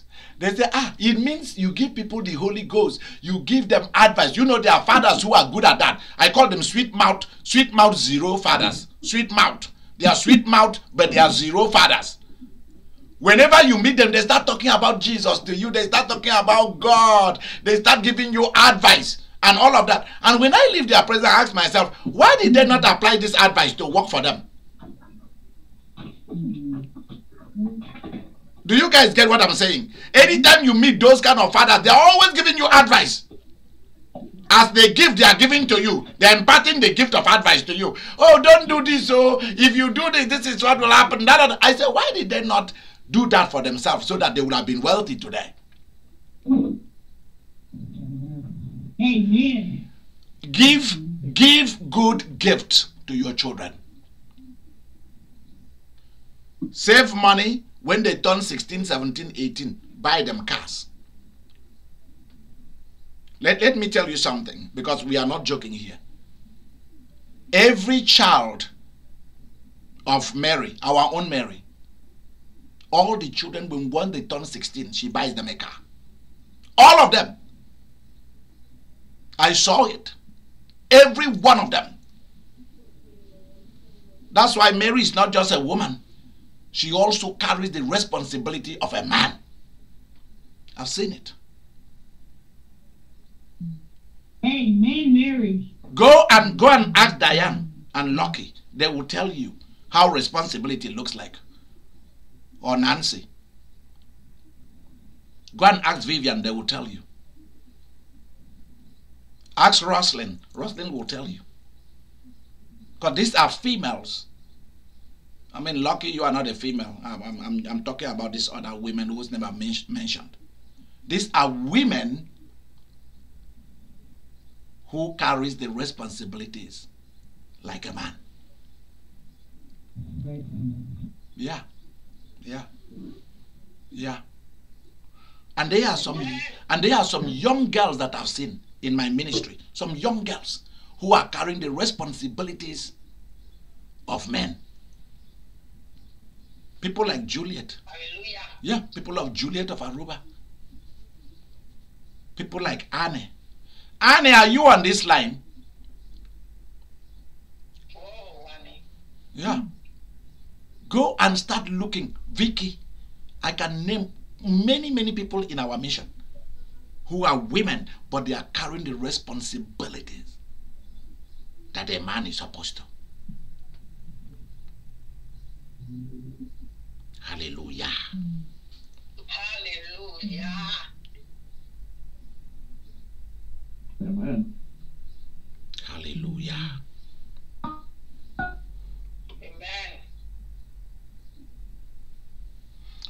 Vivian, finish that. So a man, a real father, is a gift giver. Give gifts.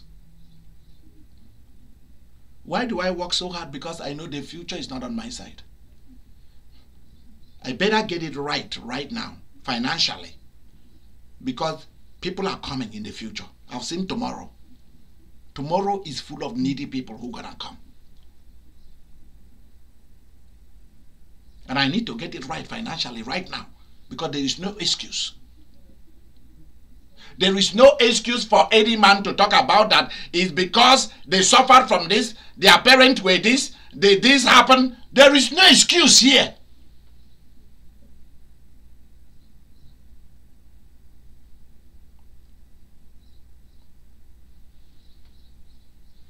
Don't give me the excuse that because you come from a divorced family, that's why you can't be a man. You can't be a father. There's no excuse here. Because you suffer that kind of thing is the reason why you will do better. Shouldn't problem be the reason why you are driven to achievement? Yeah. Hallelujah. Problem should drive you to achievements instead of driving you to be homeless. Anybody who, because they had one problem and they can't achieve anything, it shows. Let me tell you what trouble do. Problems, or you were born into problems, or you were born into obstacles, or as you grow up you saw obstacles, is going to prove who you are naturally. Problem is going to reveal who you are. It's going to manifest. If you want people to, let me tell you, if you were hiding, life is going like Shante says, it's going to smoke you out. Yeah. You know, like if you have a snake or you have some rabbits or some animal living in the ground, you want to bring them out. How do you bring them out? Smoke. Smoke. You smoke them out. Wow. Wherever little... Shante, are you on the line? Yes. Okay. Shante says life is going to smoke you out. I was discussing something with her and she used that word and I seized it. Whether you like it or not, life is coming to smoke you from your little holes where you've been hiding. Hallelujah. And you are telling people the reason. My father and mother were not together. There's a lot of mental people and issues in my family. Oh, I was beaten as a child and abused and all of that. Do you know how many abuse that many of us we went through?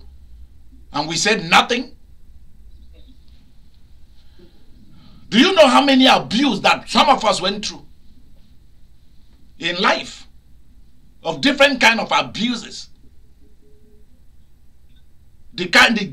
How many people that I have loved and cherished that of all died when I was little, as I was growing up, that should have put me in a mental institution. Instead, those things made me sway that I'm going to become somebody, whether life like it or not. Because life is coming to test you. Hallelujah. You're going to say it's because, yeah, you know I'm a drunkard. You know I smoke drugs and so on. Bob Marley smoked drugs and he's a millionaire. Peter Tosh smoked drugs. Gregory Isaac, all these reggae musicians, all these rock stars, from Elvis Presley to all of them, they are crazy people.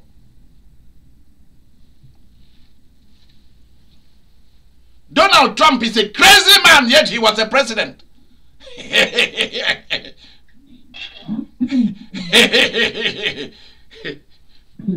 Obama is a, what do we call it? An orphan. No father, no mother. Yet he's a president. Tell me about it. Hallelujah. Look at Dick Cheney, the former vice president during the time of George Bush Jr. He has had problems. Yet he was a vice president. Ronald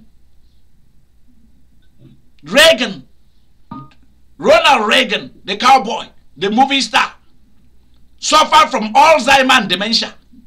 and all forms of sickness. And yet, he was a president. So tell me. He was the president. Who? He background stuff for her husband. Yeah. Yeah, we know.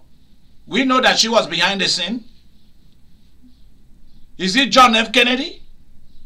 He was a sick man, yet he was a president. And you are telling me that because you are bipolar, you are telling me that because you have this, you are telling me that because you have that problem, that's why you can't be anybody. You are telling me because you're in Europe, in America, you don't even have your paper to be there? Because that's what some people tell me. And you cannot find another way around something. Find a way around obstacles. Hallelujah. And don't come to tell us your story. We don't want to hear your story no more. We are tired of it. Thank you. Problems should drive you to achievement. Write that down for me, Vivian. Problems should drive you to achievement. Poverty should drive you to riches. Mary, I hope you are writing it. Yes. Problems should drive you to achievement. Poverty should drive you to riches. And you don't have... Look at Steve Hawkins. Is that his name? Stephen Hawkins? Paralyzed. Yeah. Paralyzed. The Englishman. And yet he was the world's greatest mathematician and scientist. Doing physics and mathematics. Blinking with his eyes to speak to a machine for him. And you are coming here to give me an excuse. Hallelujah. Tell me about it. A father, a real man, is a giver of gifts. Because you are willing to risk it all. Many of you do not know why I have what I'm doing now. Because I've told God, except I become a burnt offering, I'm not looking back. I've given myself as a burnt offering. I'm not looking back. So there's no human being who can destroy me because I'm already a burnt offering. Hallelujah. Yeah. In my place, when they offer you to the gods, when they cook you, what we call cooking, they really put water in a very big cauldron. A very big, we call it drum. It's a tall thing. They put hot water, set fire under it, and they throw you in. If they don't do that, they pour oil into it. The oil that will cover you. And they throw you inside that boiling oil. And let you boil. You don't die. Because remember that there are evil spirits inside that thing. And they throw you in. You go there and mix with all those evils in that thing. They put all kind of concoction in that thing. And then they bring you out. And place you by a tree and shoot you. And kill you. I'm serious. They will shoot you with a gun or with a spear. And kill you. And then they will chant you back to life. If you guys don't know this, I've seen it. That's why many a time those people, when one of them dies, whether it's a top businessman and all of that, they tell you to come back to the village, that you bring your body back to the village. Because that's where the power comes from. They tell you give them back their ring, their chains and everything. And they will wake you up. Even if you've died for months, they will bring you back to them. And they will come there and chant you and wake you up. And you will come back from the land of the dead and enter your body and you will stand up. And they will ask you questions about your wealth, your will, everything. They write it all out. They will have a lawyer there. This is what some of us we see. This is not a story. They wake you up from death. Even if you've died for months, they will come. They will ask them not to bury you until they finish with you. They will come and ask you everything about your land, where your land begins, where it ends, who did you buy it from, everything. Where do you have this, in which country? They will have it all written because there's not going to be any fight over your life. And after that, they chant you back and send you back to the land of the dead. That's what they do. If you didn't know it, know it. Who Uzo, you know that the Ogboni fraternity practice it. You know it. Yeah. You know they practice it. That is why when they finish church burial for those particular people, when they finish the church burial, they send church people to leave. If you don't know it, know it. Yeah. When they finish church service, they ask church folks to go. Only those people who belong to that thing goes with you to the burial place. And when they reach the burial place, they will put something inside that and chant you and wake you up and talk with you before they chant you back into your coffin and close it and put you there. These are real. These are real. These are no joke. Many of you who you hear the name of Jesus, oh, it's just Jesus. Because that's what we've turned Jesus into politics. We turned Jesus into race, into religion. Go and ask the other side and they will tell you whether Jesus is religion or race or church. They will tell you that guy is real. That's the real damn thing. That's what they will tell you. That's why some of us who come from the practice of these ancient deities, when Jesus came for me, my father told his brother, he said, he is not going for the ancient deities. He is going with this man. This man already came for my son since he was young. He's going with him. That's Jesus. My father wasn't stupid, because my father knows my character, that if I am allowed to practice ancient things, the things of the society that I was born, I will sacrifice all of them. I'm telling you the truth. I will anybody who give me one trouble, bam, I will sacrifice you. My dad knows it. Anybody who give me one trouble, you will be the next. I will submit your name. I'll tell them, take him. Until they finish taking all of them. And I'll replace them with other people. This is not a joke. This is serious matter. This is serious matter. This is serious matter. I have some names for you.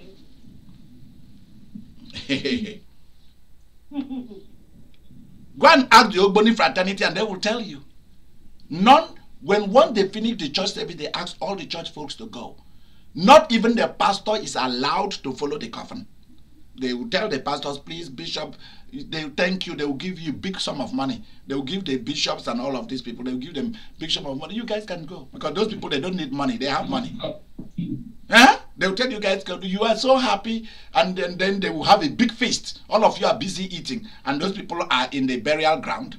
No, not even the wife or anybody is allowed. Not even the children are allowed with the coffin of that man. I've seen it. You are not going there. They won't allow. If you go there, they will kill you. Because they don't want you to see what you should not see. It's like when you are telling the story in the Bible about how Jesus walked on water. How the 3 Hebrew children were thrown into the fire and they were not burnt. How Daniel was thrown into the lion's den and the lion. When I read it to my elders in the village in Africa, when I read this, they will be clapping. They will tell me, they will be shouting, Amen, Amen, Amen. Do you know the meaning of that? All the Tubums will be shouting, Amen, when you tell them the story of Jesus. How Jesus healed the blind, how he walked on water, how he calmed the storm, how he did this. They will be shouting, Amen, Amen, Amen. You know the reason? Because they themselves are doing the same thing. They walk on water. Those men are walking on water. You see a man walk. Many of them are fishermen, so they know what they are talking about. They will walk on one side of the river and they will walk on top of the water to the other side. So they will be shouting, Amen, telling you Jesus is master. He is the master of the art and the craft of life and power. That's what they are shouting. Amen, Amen, Amen.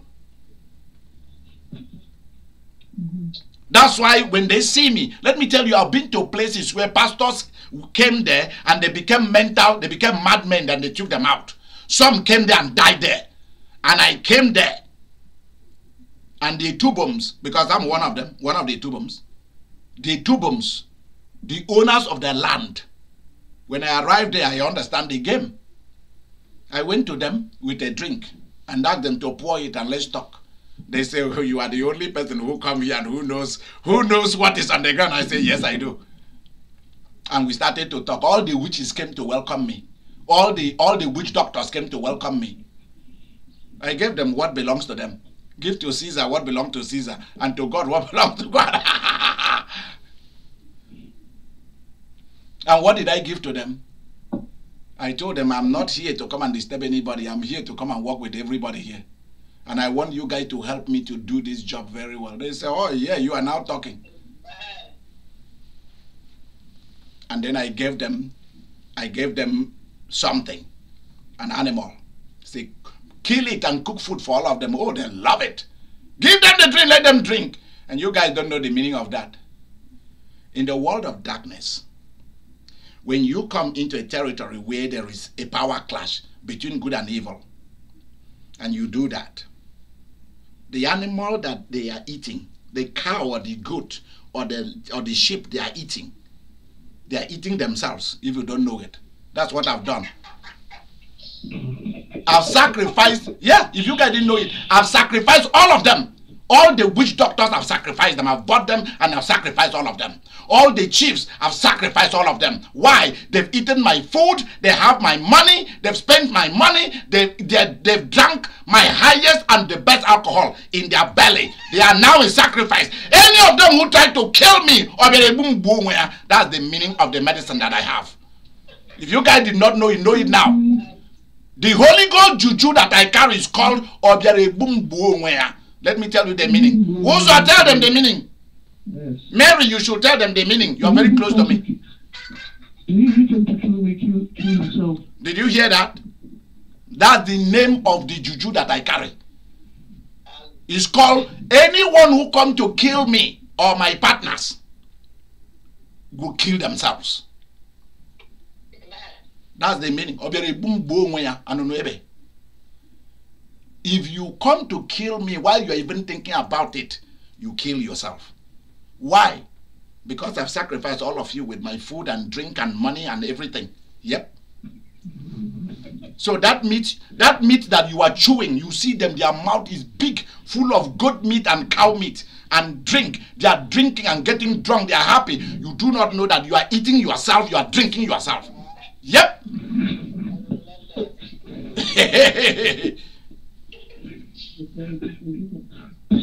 A true father knows the secret of this world. The Bible says we are not ignorant of the what? The devices of the enemy. If the devices knows, if the enemy knows our devices, why don't you know his own devices?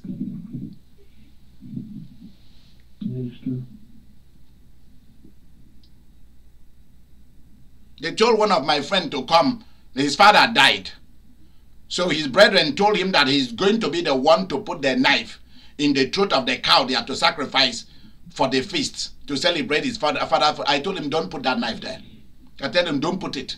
Give it to another brothers of yours to cut. Who is the most wicked of all of them that you suspect is the bad person? He said, everybody knows that guy. I say he should be the one. Tell him that since he's the one who like power, he's the one who says he's in charge of the family, because he's the one who is fighting everybody for the land and for the money. Let him be the one to put the knife on the cow. I told him, give him the knife. So I called him. I said, yeah, you come here. He came. I said, how are you, sir? He said, fine. I said, I want you to put the knife on the cow. You know what I mean by that. Put the knife on the cow, which means I want you to slaughter the cow. Your brother, he's with me. You know, he's with me. We are going to be watching. We want you to do it, you know.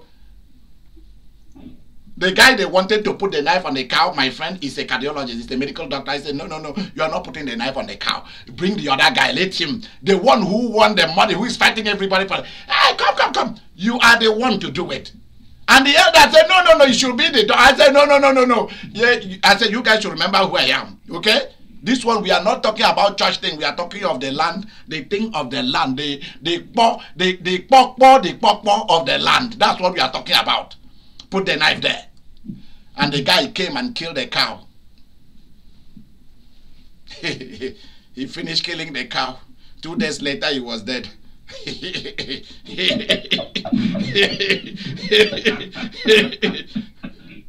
Because he was killing himself. He didn't know that when I went with my friend to buy the cow,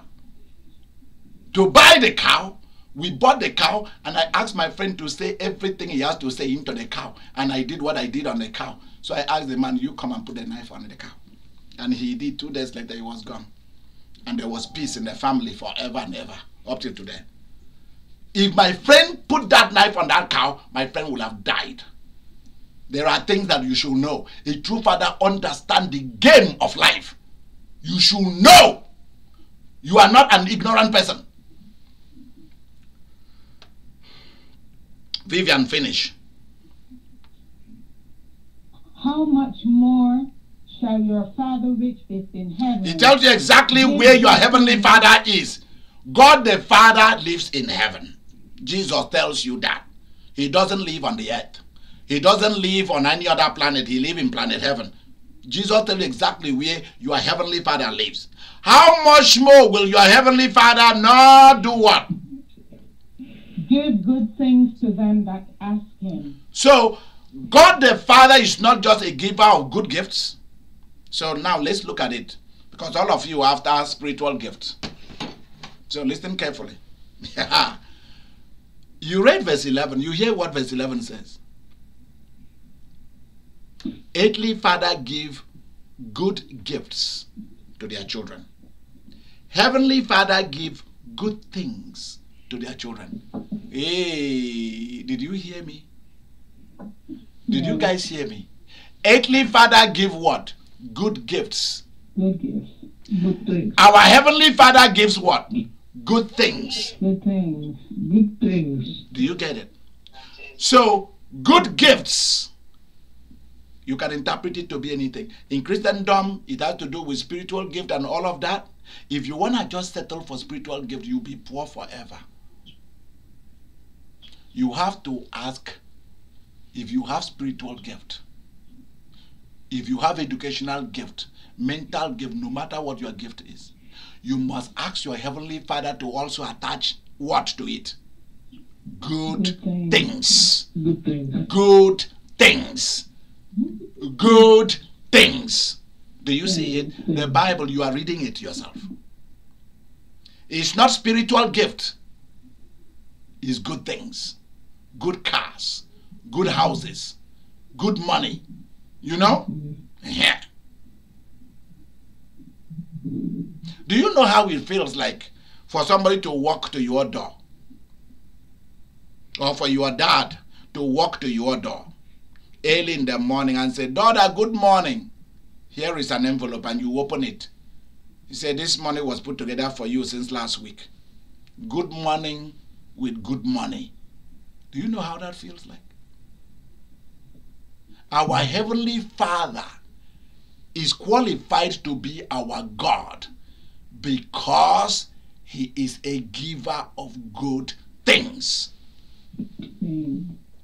He is a giver of good things. Now, let's touch down here. A lot of you do not receive from God. You know why? Because you are just like every other religious people.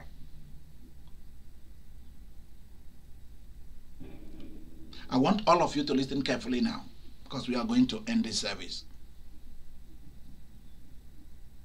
The reason why you don't receive from God is because you treat God like God only. You see God as only God. You go to Him for power, for protection.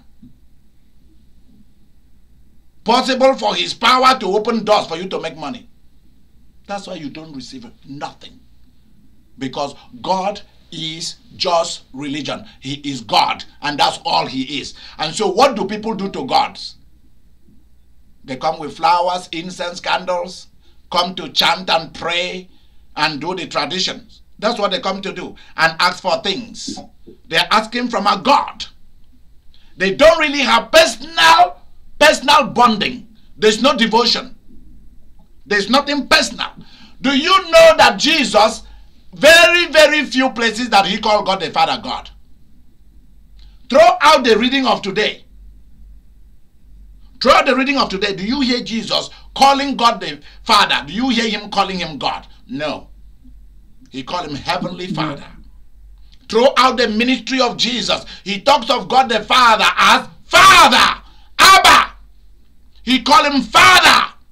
Personal. Not God. When are you going to stop treating God as God and start treating him like a person, like a being?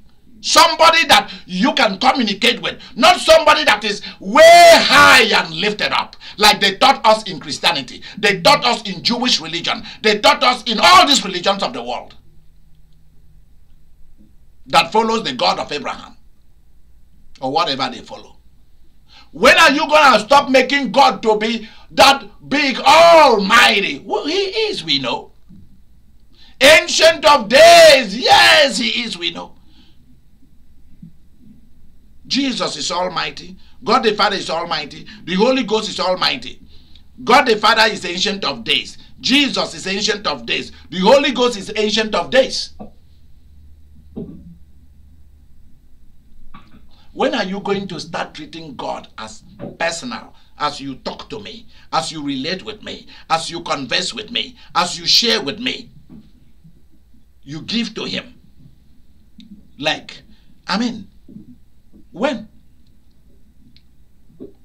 Because the notion of God that they brought to us make God so far away, and we will even die trying to have faith, trying to do this.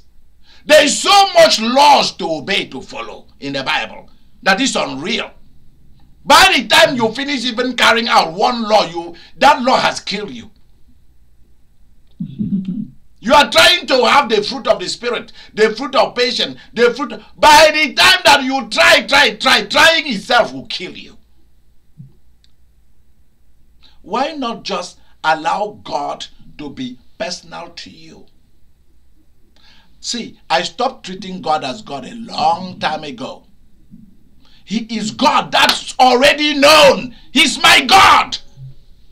But he's more than a God to me. He's more than a God to me. So that's why I am entitled to receive whatever I ask. Why?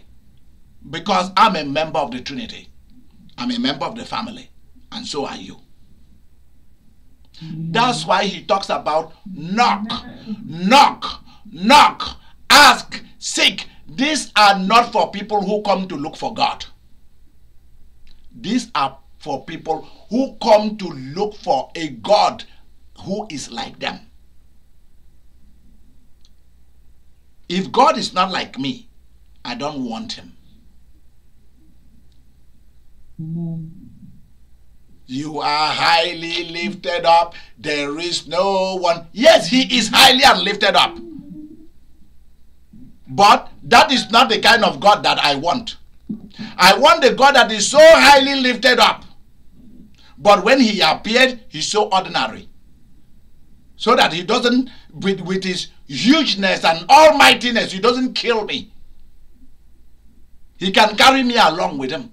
And that's what Jesus came to show us about God. He is Father. So today that we are doing a happy Father's Day for all the fathers, and trying to teach the fathers how to be a good father, and trying to encourage those who are already good fathers, and tell them, I understand all the burden that you bore and all the burdens you are bearing. Thank you. Your reward is on the way. That's for those who are already good fathers. If you are afraid of your earthly father, then he's not a father. Because many of you are afraid of God. You're afraid of Jesus. You're afraid of the Holy Ghost. You're afraid of God the Father. And that's why you run to them. Many of you go to God because they are powerful. You want somebody powerful to protect you, to run to protect you from going to hell. But I want God more than salvation. I want God more than going to escaping from hell. So salvation is very important to me. But I'll tell you something. What about all those who did not confess Jesus as Lord and Savior in the Bible, and they are still in heaven now? They went to heaven. What about that?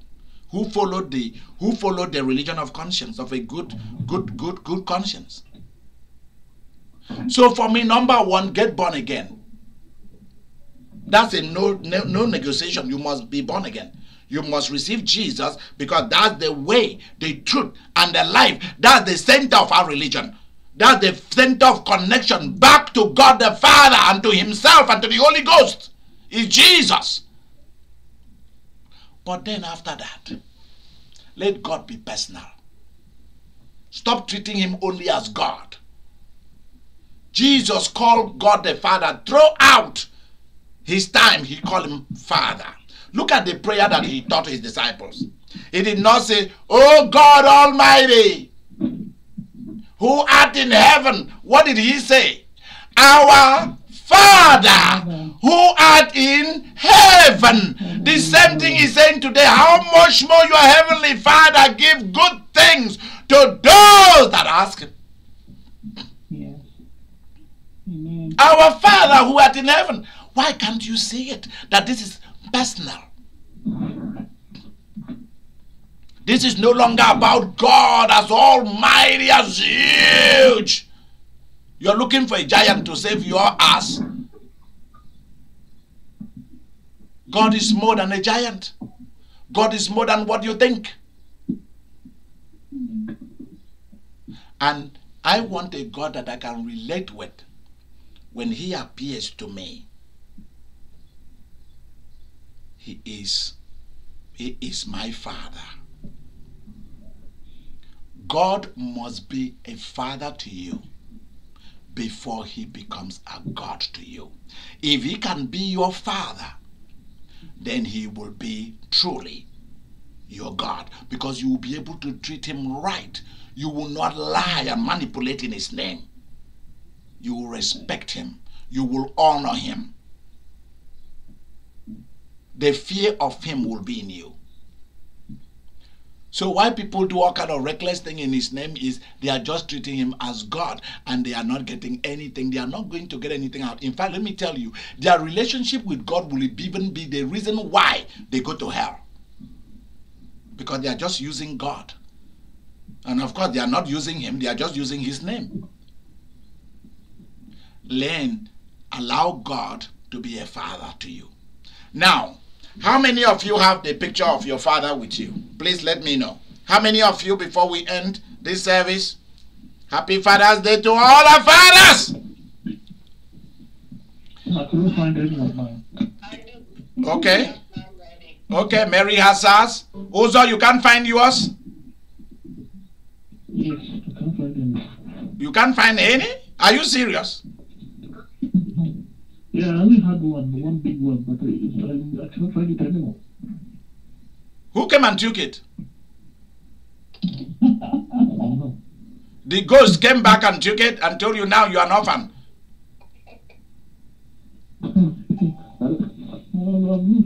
Okay. All right, let's go. You must find it too. Go and find that picture of your own father. If you really love your father, he was a great man, and so on. You need to find his picture and have it somewhere where you can see it. Who again? Huh? I do. You have the picture of your father? Yep. I have mine. Okay, you have yours? Okay. Is that all the people who have a picture of their parents? I have mine. Okay. Alright. All right. I want you to place the picture of your father and the picture. Remember what I said? Anybody who you choose to be a father to you should be like, we are talking about fathers today. Not poor, not cheap, not somebody who came and divided the family, destroyed, never really want you, all of that. You have to know this for a fact. If you don't know who your father is and you were given a family name, you have to choose your own father and you have to stand by it. Now finish talking. Now I want you to look at that picture. Where is Victoria? Victoria is not on the line today. I think she called me. She might have left me a message. I think I saw her call. I know that she is very proud of her father. And Vicky, part of the service we are doing today is in honor of your father too. I'm very proud of mine. I know Mary is proud of hers. I know Anne is proud of hers. And a lot of you. Hallelujah. Open that picture and keep it in front of you.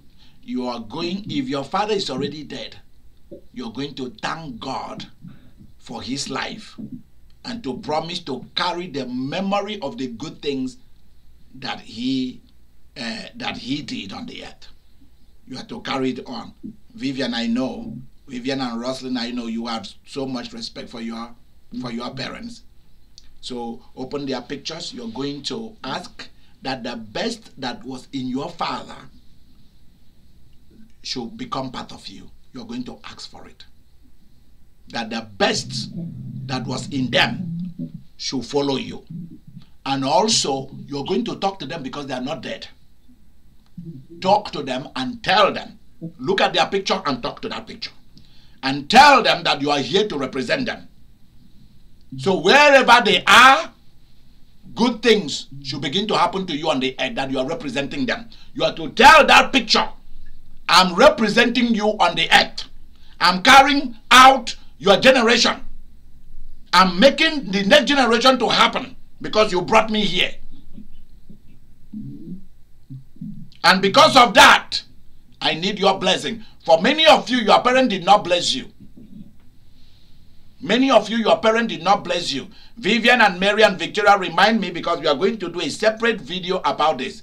About you and the picture of your father. We are going to do a separate thing. We are doing for our partners to be in this video. You must have respect and honor for your father before you can do this. I want you to begin to pray. I'm going to ring the bell and you are going to, don't run out of this service. Talk to that picture. If you don't have a picture, but you still have a picture of your father in your mind, talk to that picture. Open your mouth and talk to that picture. Tell them I'm representing you. I honor you and I want your blessing right here on the earth. They are listening to you. Wherever they are listening to you. I don't care where they are listening to you. So talk to that picture, whether in your mind or physically, whether those pictures are posted on Facebook, wherever the picture is, or wherever the person is, speak to that person. If your father is not a good person, don't do it. Choose a new father. You need a new father. Begin to pray. Begin to pray. Begin to talk to that picture right now. I thank you. Thank them for what they've done. Yeah. If you did not have good relationship with your father, don't do this. Don't do it until you choose a father. Continue. Talk to that picture. When you finish talking to the picture, you go. Ask them to bless you. Ask them to bless you. When you finish talking, you can now go and send your offerings and so on. And then you can go. I will see you on Friday and I will see you on Sunday. The Almighty God bless you, the Father, the Son, and the Holy Spirit, both now and forever. Amen. And while you are praying, you are talking to those pictures, you are talking to your Father, because God is God of the living, He's not God of the dead. So talk to them. They are not dead. They are alive. Talk to them. While you talk to them also before you leave this church today, tell your Heavenly Father to give you the good things. Tell your Heavenly Father to give you the good things. And then you can now go. God Almighty be with you. I'll see you on Friday. Bye-bye. Be with you too.